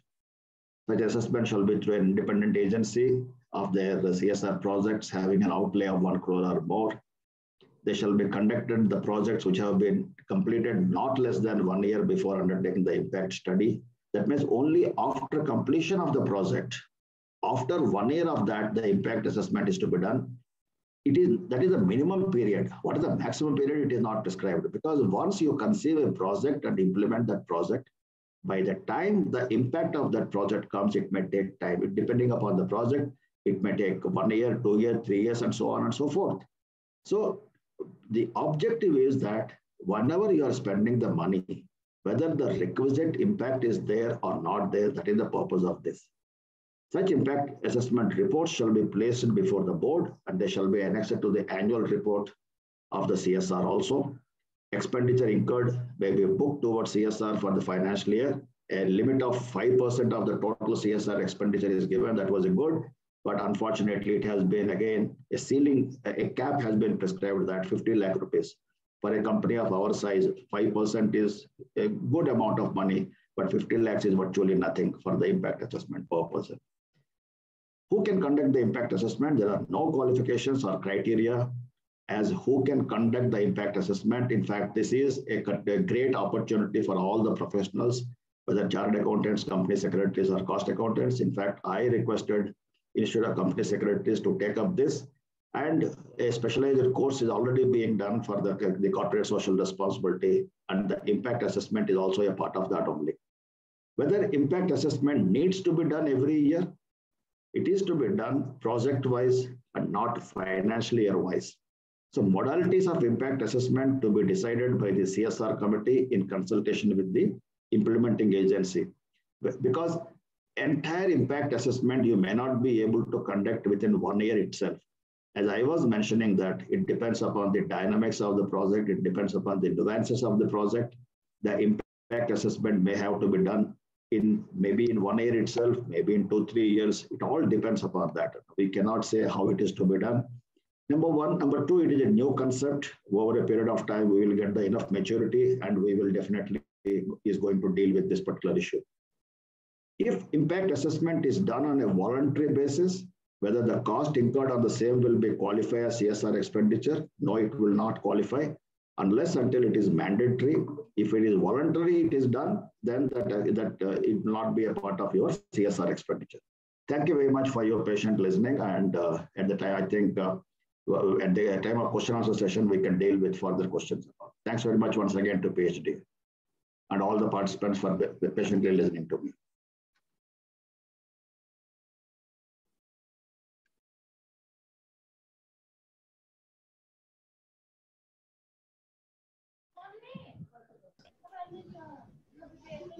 Thank you, Mr. Sudhakar, for your very great explanation on the subject. Now I request Mr. Ajay Holani to kindly share his views. Over to you, sir. Thank you so much for being a part of this panel, sir. We welcome you, sir. Please share your views, sir. Thank you. Thank you very much, madam. A lot of thanks to PhD Chamber of Commerce for inviting me for this presentation. But are you playing the presentation or shall I put? Sir, you can play. You have the right, sir. Yes. Just a minute, please.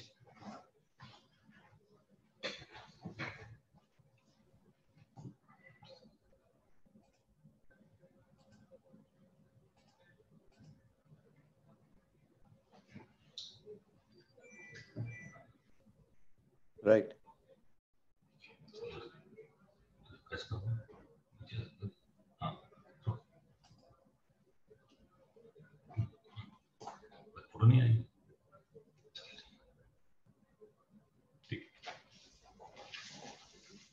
Thank you very much. I am Ajay Holani, Chief General Manager CSR from Power Grid Corporation of India. As we know, Power Grid is a Maharatna Central PSU under Ministry of Power. Power Grid has presence all over the country and joining the nation through its transmission lines. Power Grid is India's largest electrical power transmission utility. Company is constantly rated excellent with MOU with Ministry of Power since 1993-94. We are providing consultancy services to more than 150 domestic clients. We have global footprints in 21 countries, catering more than 25 clients. Present inter-regional transfer capacity created by Power Grid is 112,250 megawatt and operates around 86% of inter-regional transmission network. So far, Power Grid has established 172,000 circuit kilometers of transmission lines. Power Grid is having 264 number extra high voltage substations, and we are continuously maintaining transmission system availability above 99%. In regard to CSR, company believes in integrating socio-economic development interventions with its core strength, business planning through its CSR. Vision of Power Grid CSR policy. It should be a corporate that sets a long-term strategy for social and economic development of communities through initiatives, environmental development, education, skill development, health, and other areas of national importance. Company has aligned CSR and sustainability policy as mission with its business policy so as to conduct business in a sustainable manner, adhering to the principles of avoidance, minimization, and mitigation in dealing with environmental and social issues. Just Mr. Holani, your presentation is not moving ahead in case you are looking to move ahead. I thought I'll just let you. I think it is coming now. No, it's not. You'll have to take it off and then put it again, I think. Or what you can do, or what we could do, sir, is that in case you can make it full screen, na? Just, if you can make it fine. Okay, fine. Is it moving now? It is. So just go to that slide now. I thought I'll just take it. Okay. Or you can just put it on slideshow. I think it will be slightly bigger also for small. On that, our system is not configured to make it happen on that. Doesn't matter. Okay, fine. Is it okay? Yeah, it's fine. It's fine now. Okay. CSR is generally understood as being the way through which a company believes achieves a balance of economic, environmental, and social imperatives while simultaneously addressing the needs of stakeholders for the inclusive socio-economic growth of the country, society. Power Grid stakeholders generally located on the periphery of the commercial operations of the company, are directly impacted by operations of the company. This is why CSR and sustainability activities are given priority in the neighborhood around Power Grid's area of operation and new projects.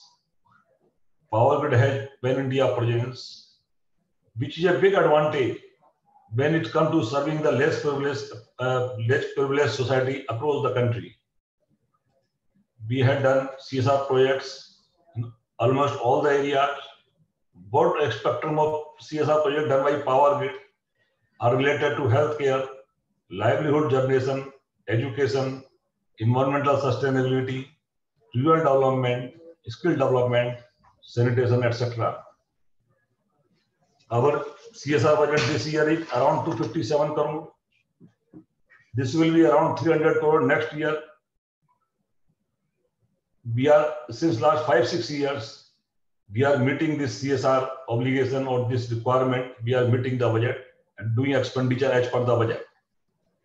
Power Grid CSR is having outreach in more than around 28 states and union territories of the country. During COVID-19 pandemic, a contribution of rupees 200 crore was done to PM Care Fund, rupees 130 crore in 2019-20 and 70 crore in 2021.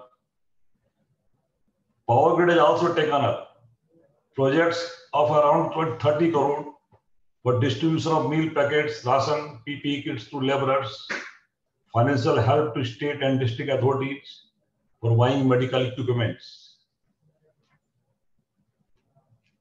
During the COVID pandemic situation, the entire country was under lockdown. Power Grid, with the help of its employees, distributed around 1836 metric ton ration and PPE kits to more than 2.5 lakh beneficiaries across country.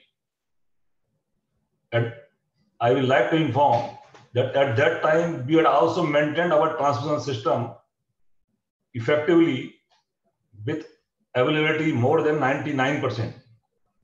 We had also provided cold chain equipment for vaccination program in Ladakh, Punjab, Sikkim and Mizoram, and set up oxygen plants at Gurgaon, Haryana and Jaisalmer, Rajasthan.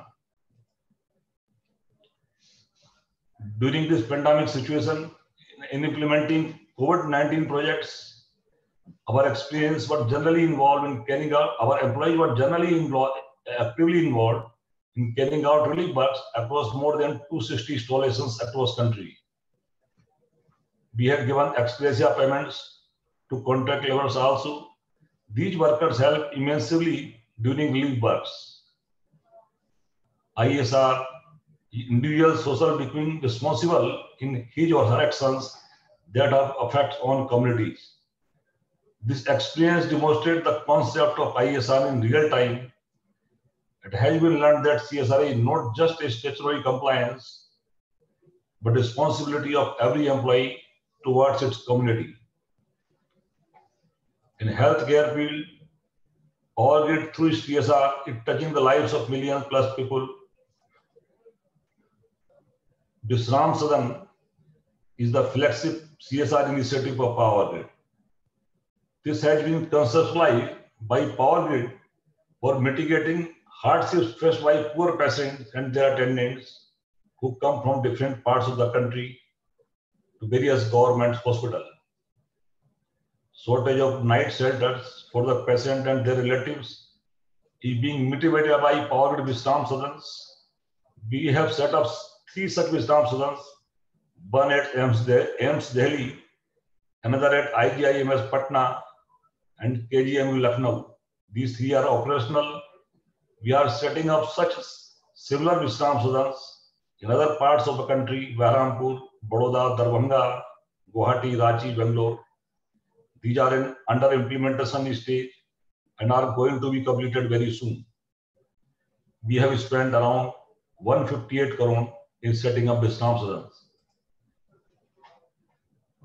Our another important project under CSR is related to cancer care.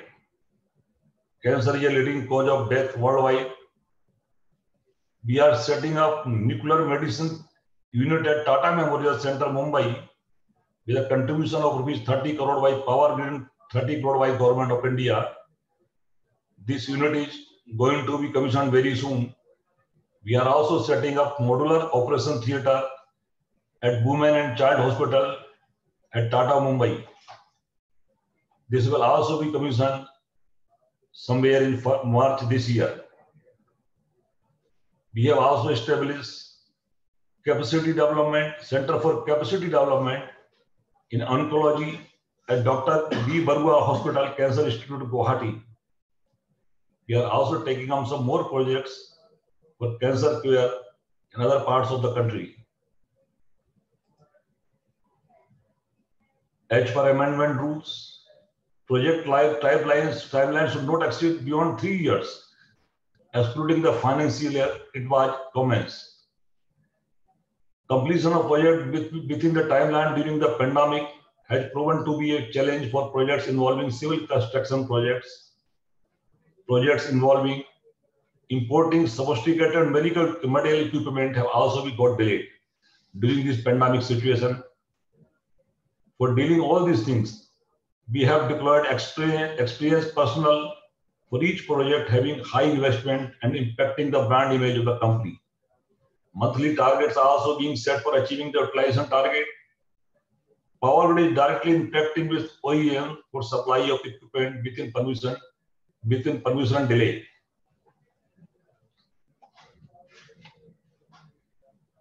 We have also taken up projects related to rural development and water conservation.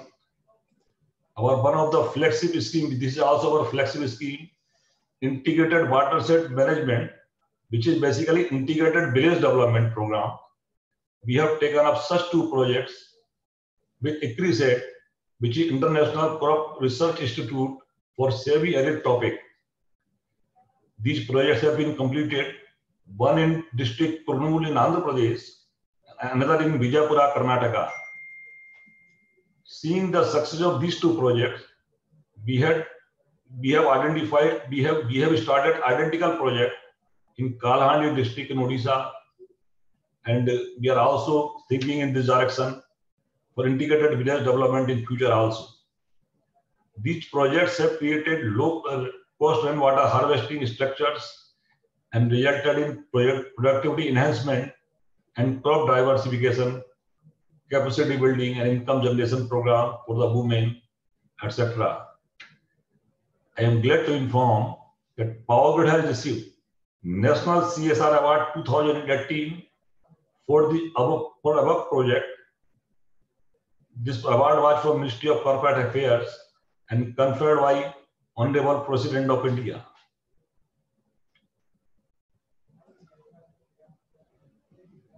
There is lack of interest from the project on village development.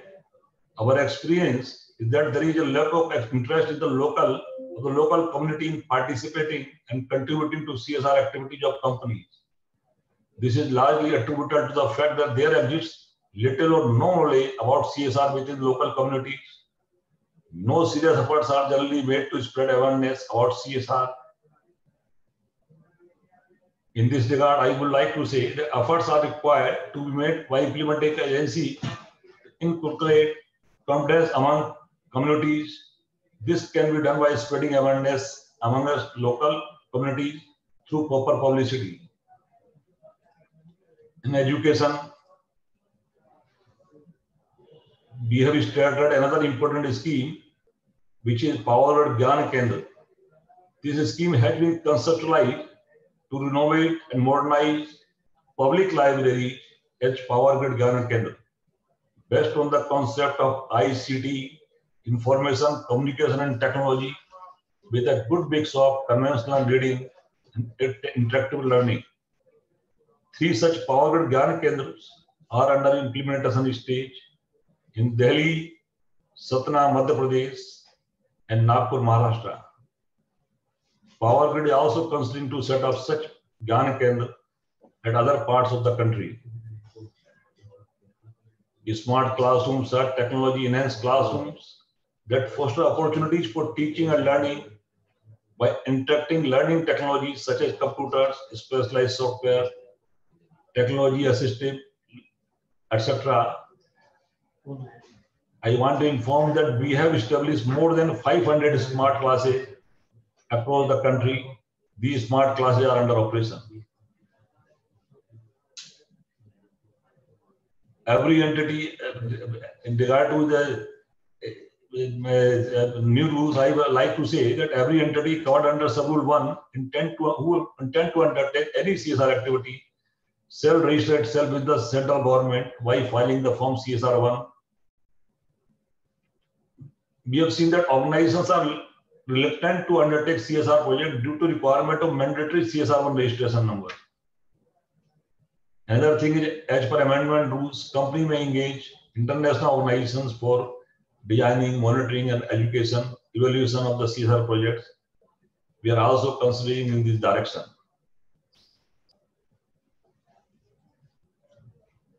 In the field of nutrition, we have taken up the project of providing cooked meals, cooked millet meals to children,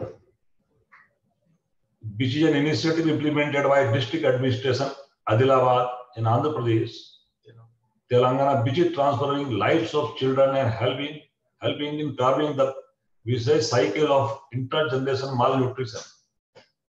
Providing hot-cooked, highly nutritious millet meals to children between the age of 3 to 6 years at Anganwadi centers, prepared by Anganwadi teachers from ingredients procured directly from Farmers Cooperative Society, directly generating livelihood for local farmers. In addition to nutritional supplements, a basic educational kit which includes preschool uniform and learning aid tools is being provided to children in Anganwadi centers. This motivates children to learn and prepare them for primary education.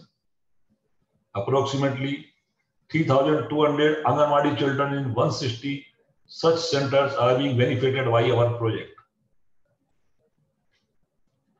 There is need for capacity building of local non-government organizations. There is severe dearth of trained and efficient organizations that can effectively contribute to ongoing CSR activity initiatives by companies. This seriously compromises scaling up of CSR activity and subsequently limits the scope of such activities. Effort to be made by corporate to develop NGOs, NPOs for implementing CSR projects as per their requirement. There appears to be a gap between CSR requirement of companies and projects being executed by various agencies. It is need of our to bridge the gap between requirement of corporates and implementing agencies by customizing the projects. In the field of livelihood generation, we have taken up this apprenticeship training, already engaging apprentices in different trades and imparting hands-on training in their respective fields under CSR initiative. Objective of this project is to utilize the facilities available in our organization for imparting practical on-job training to students passing out of educational institutions and imparting the required skills and knowledge for enhancing their employability in industries. 906 number of apprentices were provided training in various states during last year, that is financial year 2021. This year, we are targeting expenditure of rupees 10 crore for training of apprentices. This training has resulted in functional skill development, progress in hard skills such as project management, leadership and soft skill development, progress in critical leadership skills such as problem solving, communication, etc. Result of the program, we have found that trainees commanded salary higher than their stipend what we are paying as per our training program. This has resulted in their employability also, thereby directly impacting the student community. Challenge. As per amendment rules, expenditure toward impact assessment for any financial year shall not exceed 5% of total CSR expenditure or rupees 50 lakh, whichever is less. for organizations having high CSR expenditure. Rupees 305 crore is projected for Power Grid for 2023. It is a challenge to undertake implementation impact assessment for every project above rupees 4 crore, 1 crore. As per amendment rule, a company may collaborate with other companies for undertaking CSR projects. It implies that best practices of one organization can simply be adopted by the method of collaboration. Successful models can be replicated, implemented by various companies in different geographical locations. Companies should actively consider pooling their resources and building synergies to implement best CSR practices to scale up projects, innovate new ones to reach out to more beneficiaries. This will increase the impact of their initiatives on the lives of common people.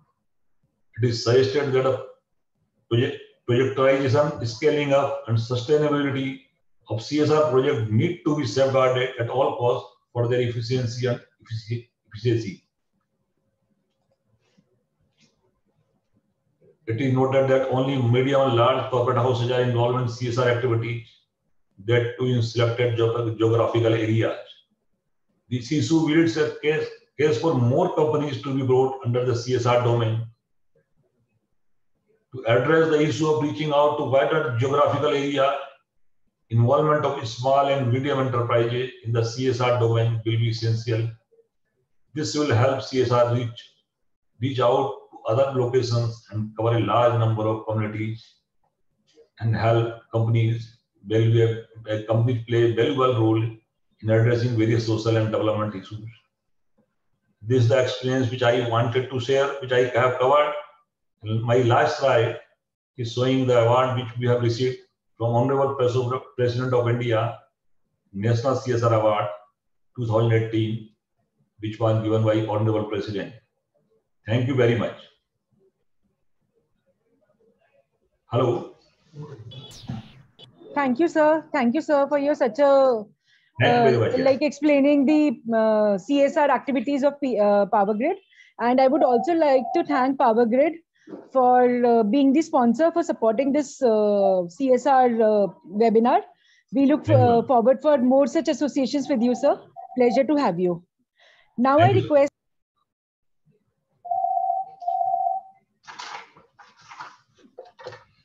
Honey, we can't hear you. Am I audible, sir? Now you are. Yeah, I'm sorry.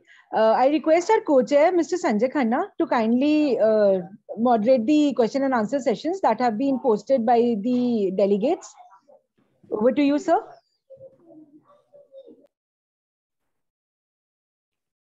Sanjay, you are on mute. Yeah. Sanjay ji.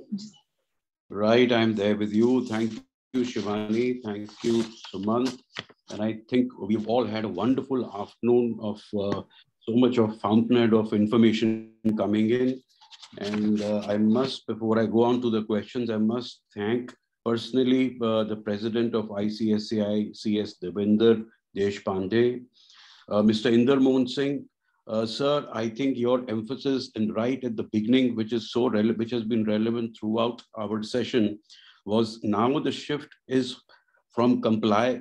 Instead of comply or explain, the shift is to comply or pay penalty, which is, I think, something which we need to all bear it in mind. And then, of course, the impact assessment and, of course, the registration of the implementing partners. And sir, your presentation was really wonderful since it brought out so many practical aspects. Mr. Sudhakar Rao emphasized that the CSR is a corporate responsibility and now a legal obligation and not just a mere formality. And I think everybody's covered it so well. And of course, Mr. Holani, you shared the achievements of Power Grid with us. A humongous task under CSR, what Power Grid has been done. And it's a pleasure for us to have had you with us today. I move on to the question and answers. There have been many questions and answers. And I must compliment our panelists again, before we go on to that, that so many of the questions which have come in, have somewhere been covered by one of our speakers today. And some questions questions were repetitive, so I'm just trying to take questions which are more of relevance, and we will try and accommodate as many as we can in this short time. I would also request our panelists to answer whatever question whoever thinks we can have a quick answer. Please feel free to answer any question which I'm reading out, which have come from the participants. And of course, some of the repetitive ones, I'm sorry to the delegates, I may be leaving it out. Now, the first question, I must read the first question because that was the very first point what we had on our chat list. Many of the sendees are anonymous, so I will forget the names where I am not mentioning the name. The question says, now state government has come up with a proposal to contribute CSR fund towards rural development schemes. Individual or groups such as resident welfare association, institution, public and private companies, or from the community shall identify a project. 2/3 of the estimated amount of work will be contributed by government. Balance 1/3 of the estimated amount of the work shall be contributed by public. Is it possible to utilize CSR funds towards that 1/3 part from the public contribution? This is a question, sir. Please feel free to provide us with your answers. Can I request Mr. Singh to take up this question? Is Mr. Singh there? Mr. Singh is there, yeah. We can see him. Yeah. Mr. Singh. Look, I think my take would be that let's look at the Schedule 7 activities. Any activity which falls within Schedule 7 can be part of the CSR. Any contribution which is being made in cash can be only limited to the funds which are specified in the Schedule 7. So my take would be one has to look at those individual initiatives to see whether they do fall under any of the activities as being covered under Schedule 7. And if subject to the fact that if the company and its board and the CSR committees find it suitable, that activity which is being proposed or recommended by the government, or if that falls within any of those activities, yes, it can be undertaken as a CSR activity. I would not like to answer a specific request with regard to each of the activities which are probably planned, unless one has the full facts. I'm a little hesitant to give any view.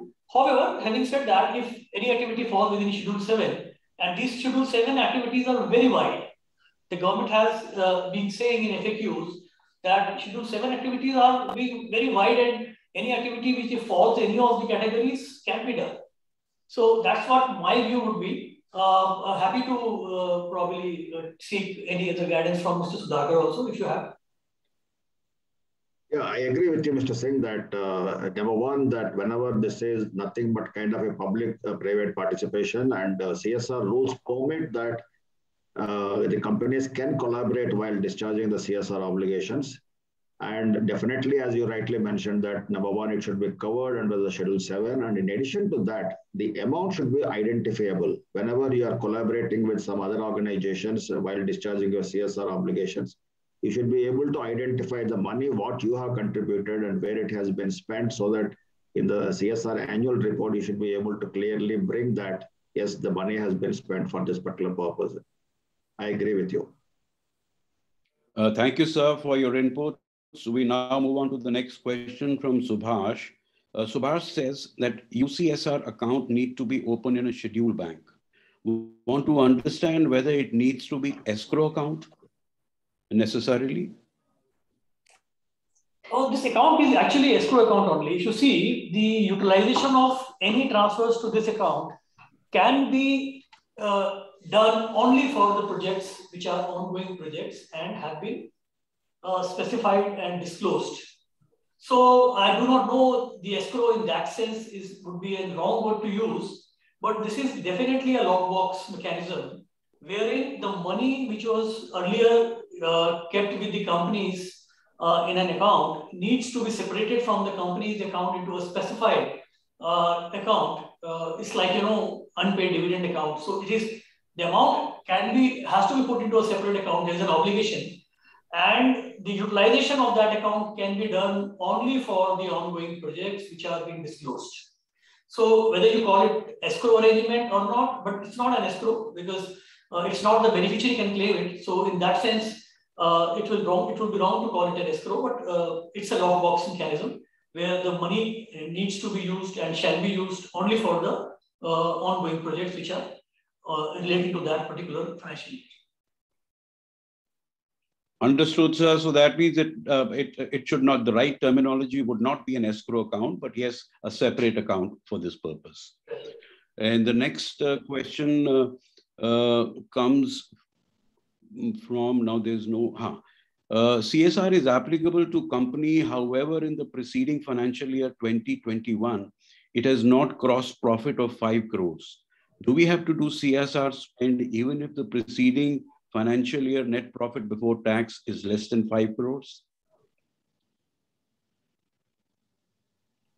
See, as I had mentioned that once CSR Act triggers, the 135(1) provision triggers for the next 3 financial years, even if, unless until you have the next 3 consecutive financial years, I can say, if you are not falling in the threshold limits, then only you can give up. Otherwise, you have to continue to spend the money. This is unfortunately, sometimes it may so happen that, especially because of this COVID period, there were some companies which were into losses, but because of that Rule 3, they have to spend the money. Thank you, sir. I hope it's clear.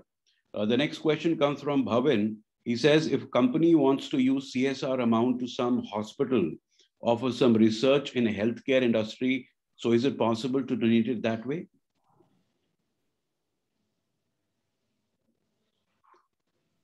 Yes, so they're specific covered under Schedule 7. That's why certainly this will be covered to a large extent. I can say on the face of it, of course, that you have to see the nitty-gritties subsequently, but it is covered under Schedule 7.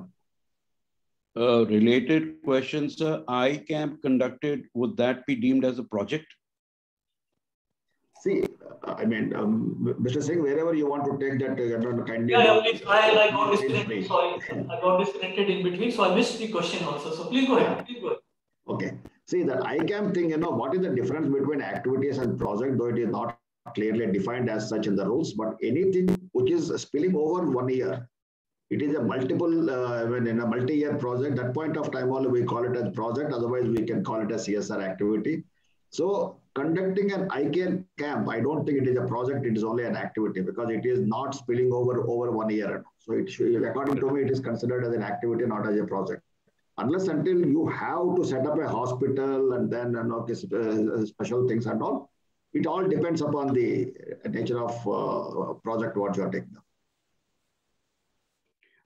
A related question, sir. Contribution made in excess of rupees 1 crore in the corpus of the charitable trust for making an hospital, whether the same shall be considered as project for the purpose of impact assessment?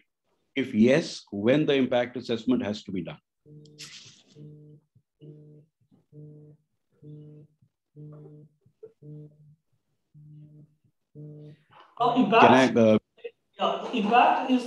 Impact study needs to be done very clearly for the projects which are above 1 CR. Of course, a lot of questions are being raised. Is 1 CR is the right amount, or this should be higher? It's a separate issue. And minimum period which has been prescribed for any project, even if this is beyond 1 CR, for a company which has got 10 CR and more for preceding 3 years, the minimum period which needs to be, where the impact study needs to be done and can be done is 1 year.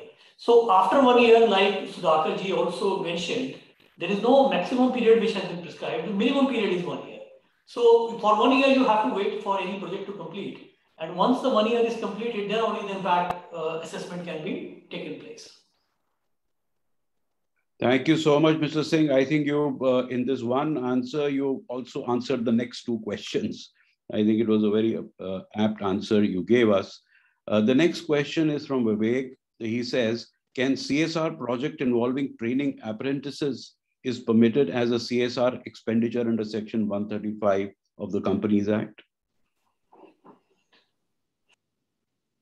Sir, to answer this question, let me put it this way, because if every activity, if you specify and you say it is covered under CSR or not, I will give a general answer for this. All the participants, whenever you think that whether this activity is covered under CSR or not, please refer to Schedule 7. And see, Ministry of Corporate Affairs also under a circular, it has advised that you can interpret this as liberal as possible. But you should not camouflage a transaction as if it is a CSR transaction. To a large extent, even training of these apprentices, according to me, it will fall definitely under Schedule 7. But if you go on asking every activity, eye care camp, or some this, some that, and all those things, it is very, very difficult to, it is a not proper utilization of our time. The general thing is, whenever you have this thing, whether it falls or not, please read Schedule 7 comprehensively. You will find the answer for that.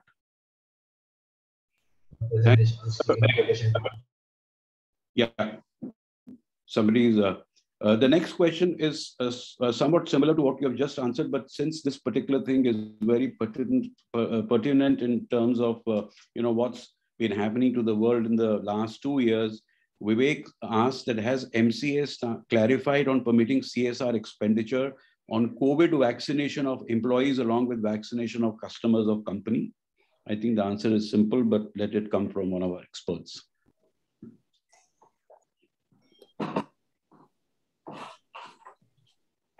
I think there has been a notification. I'm just trying to pull out that notification where vaccination was covered. I'm not very familiar with the language, so one has to look at it. What I suggested, I will forward you those notifications, and probably one can see whether a particular circumstance in which you're talking about gets covered under that or not. My take is, answering very specific questions sometimes becomes a little bit of issue for me because we are lawyers and I do not want to give any opinions on the specific case-to-case basis.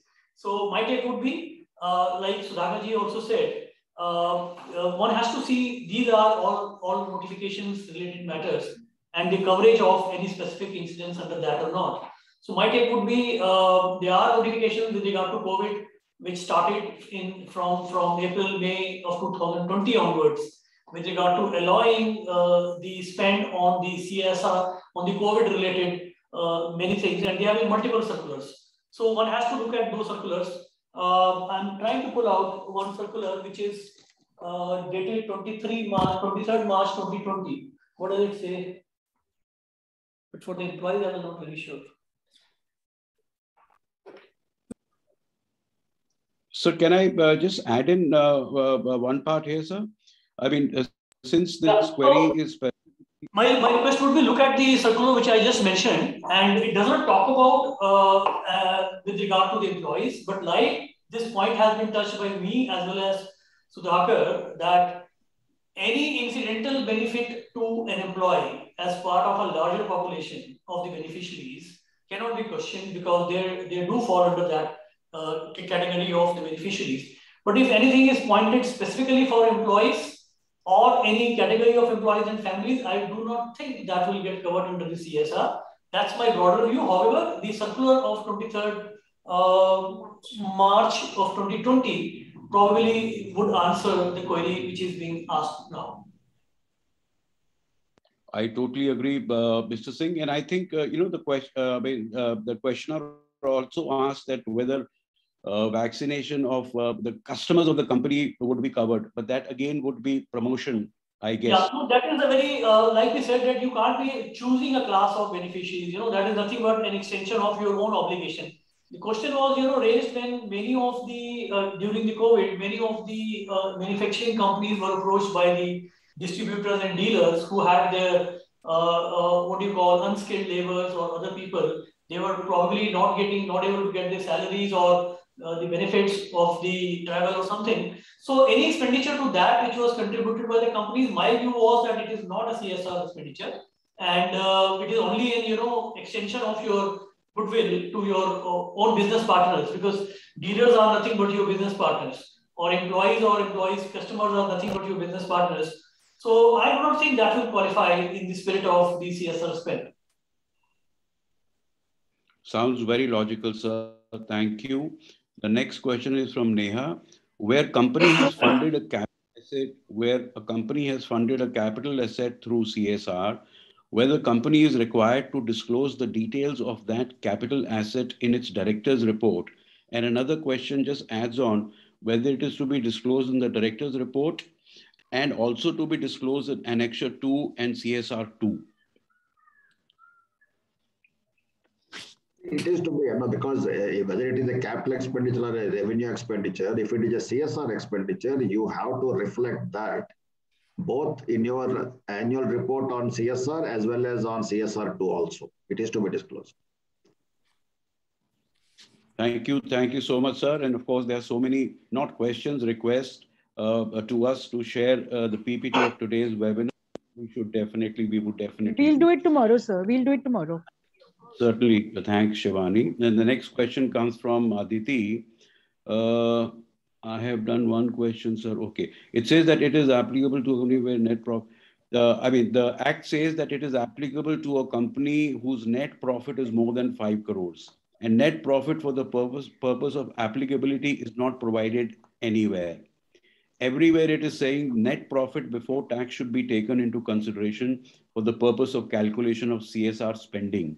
So for the purpose of applicability, what should we take? Profit before tax or profit after tax? Profit before tax. Profit before tax. So that clarifies the matter completely. Under section 198.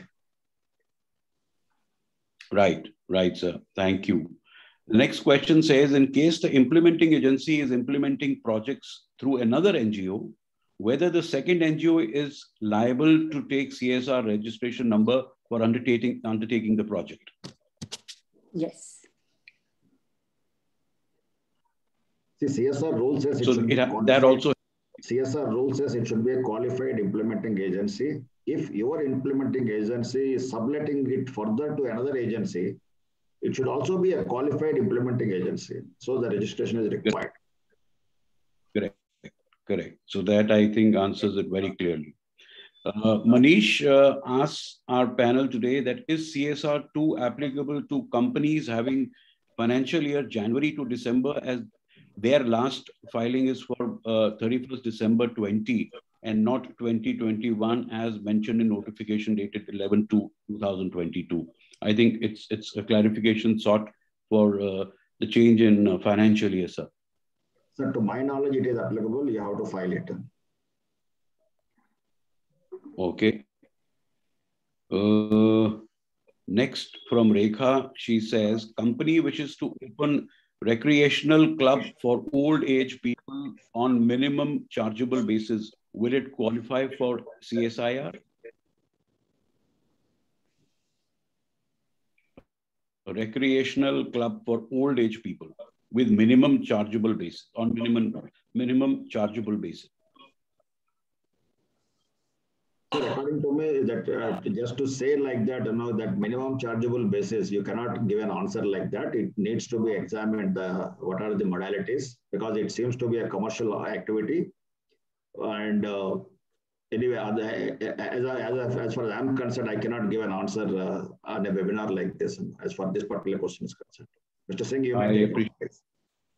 I think these are very specific questions. I would be happy to answer them if provided full facts are given to us. And simply, there are so many ifs and buts in that, whether the asset would be held by the company, asset would be transferred to the concerned beneficiary, and it is beneficiary, which is in what form, for profit, not for profit. So there are so many questions around that. It is very difficult to answer that question the way it's being asked right now. Sanjay, I don't know how many more questions we have. Should we, because time is being exceeded. Yeah, in fact, I was about to say, Sanjay, catch a flight. Sanjay, I have to leave now. Sanjay, may I request that I may ask a question, please? Please before we go. Yeah, that's the last one. Yeah, thank you so much. A lot of people ask me that whatever is the amount unspent has to be transferred to a separate account, and that's the obligation of the company. However, once it is transferred to the implementing agency and they don't spend it in time, how does the whole thing happen. Who transfers the unspent amount? It's the obligation of the company. Does the company take it back from the implementing agency or ask them to put it out there and then sends it or gives it back to the implementing agency? It's that kind of a technical question that I'm interested in understanding. Ma'am, I already answered this question in my presentation. Yeah, sorry, I think yeah, you're right, because this question was touched upon, but let me repeat it. This practice used to be there prior to the January 21 circular, because company used to transfer the fund to implementing agency, saying that our job is over and to be on the safe side. But now the obligation to transfer the unspent amount to the unspent account is of the company. So in a situation where the company has already transferred the fund, which is lying unspent in the hands of the implementing agency, that needs to be brought back to the company, and so that the company can deposit it. Irrespective of whether that amount comes back or not, company's obligation to transfer that to unspent account is very much there. Thank you. I think that clarifies. Thank you Ranjana, so much. and thank you, and thank you, Chair Sumant, for giving me this opportunity. Over to you, Shivani. Thank you, sir. Now I request Madam Ranjana Agarwalji, our co-chair, to kindly propose the vote of thanks. Over to you, ma'am. Thank you. Thank you so much, Shivani and PhD, to give me this opportunity. And I thank all the 500 odd participants that have joined in this very important webinar, to have listened to our esteemed panelists today very patiently. And thank you very much, Mr. Inder Mohan Singh, Mr. Sudhakar, Mr. Ajay Holani, and our Mr. Deshpande. Thank you so much for giving your valuable inputs. I can't express enough how much of a masterclass this has been.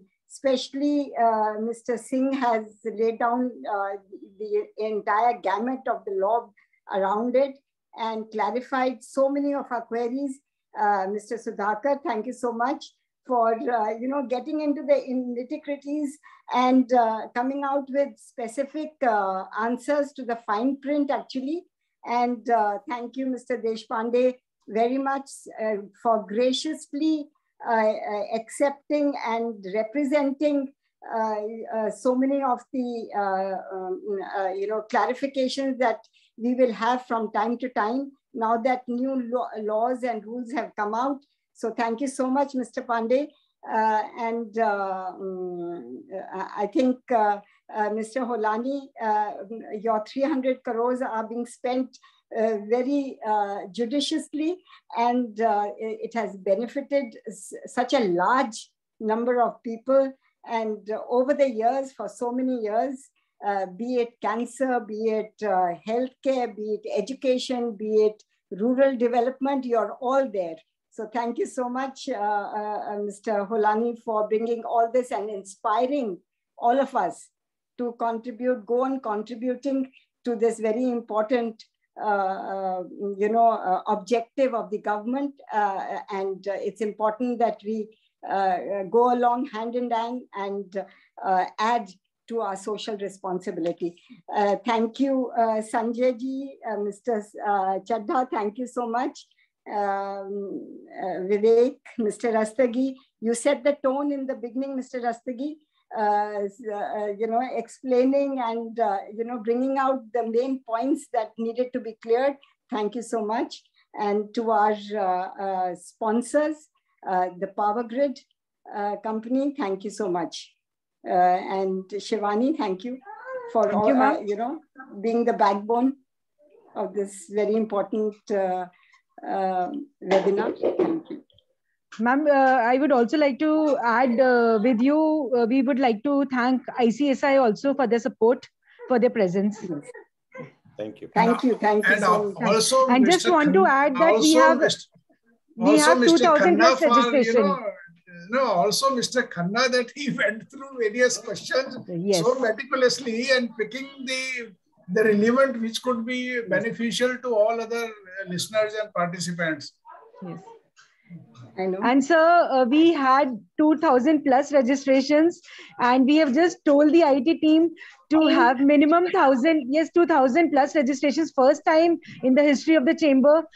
It's a landmark thing. We'll just we have requested our IT to have at least 1,000 members to allow to be logged in for the next webinar. Shivani, if 2,000 is registering today, Yes. tomorrow if we have a seminar for 5,000, why are you restricting to 1,000? Sir, sir, we are in talks for 2,000. Sir, you are very right, sir. We are in talks for 2,000, sir. And as we went along today, I had a thought which I can share with everybody. I am also going to propose a half day, at least a minimum workshop on CSR very soon, and have eminent speakers. It could be virtual, physical, a hybrid, etc., to go into the nuances and discuss, threadbare the gray areas and the practical problems and the suggestions which may emanate and how solutions can be drawn, and the findings of that, and the minutes can be shared with a larger audience as well. I think that should be a suggestion which I'll take it up to the committee, and whichever way they finally approve. But that's the thought which came up to me as we were going through the program today. The complexities are quite deep, complex, and in a way exciting. Thank you. Thank you, everybody. Thank you, everyone. Thank you, everyone. Have a nice weekend and stay safe. Everybody. Shivani, our job is over. Yours is not over yet. Sir, I have to make the highlights. Half the people highlights plus, yeah, the PPT will share tomorrow. Thank you very much. Thank you. So Thank much. you. Thank you, Very Rani. good webinar. Deshpande-ji And Mr. Sanjay, it was very well moderated. You brought out the right questions, to be very honest. Coming from, I think, there were so many questions, but I know I had the chairman sitting on my head. I said I can't exceed. And of course, I would compliment our, panelists, really. Many of the things were already some way or the other. Already, yeah. Actually, I missed that part. Sanjay, I want to ask one question which I missed out. There was an amount that could be given to PM Cares, and that could have been utilized for set-off in subsequent years. Now, if an amount in 1920 was given to PM Cares, because that was when COVID was about to start, and then in 2021, you utilize, say, 25% of that amount, and against a circular, actually. That circular is still pending for 21-22. Can we utilize it? MCA came out with a circular saying that jitna bhi PM Cares ko denge, that you can utilize in next 3 years. 2021 mein to circular nikal diya, you can utilize it. But 21-22 mein circular nahi nikala.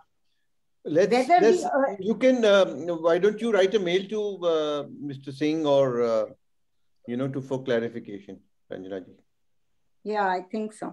Yeah, he can respond. I'm sure he'll respond immediately. Do you think if the circular had come for 1920 that it could be utilized, it could be used for a period of 3 years? Would that not be sufficient clarification that that particular amount having been given in 1920 is eligible for being set off or utilized, deemed to be utilized in 3 years?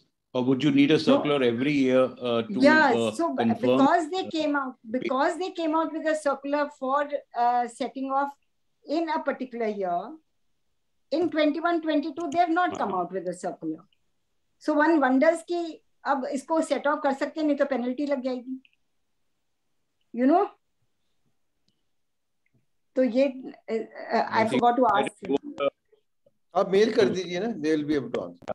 हाँ, मैं chamber को mail कर देती हूँ. हाँ, शिवानी के take care. Shivani कर देगी.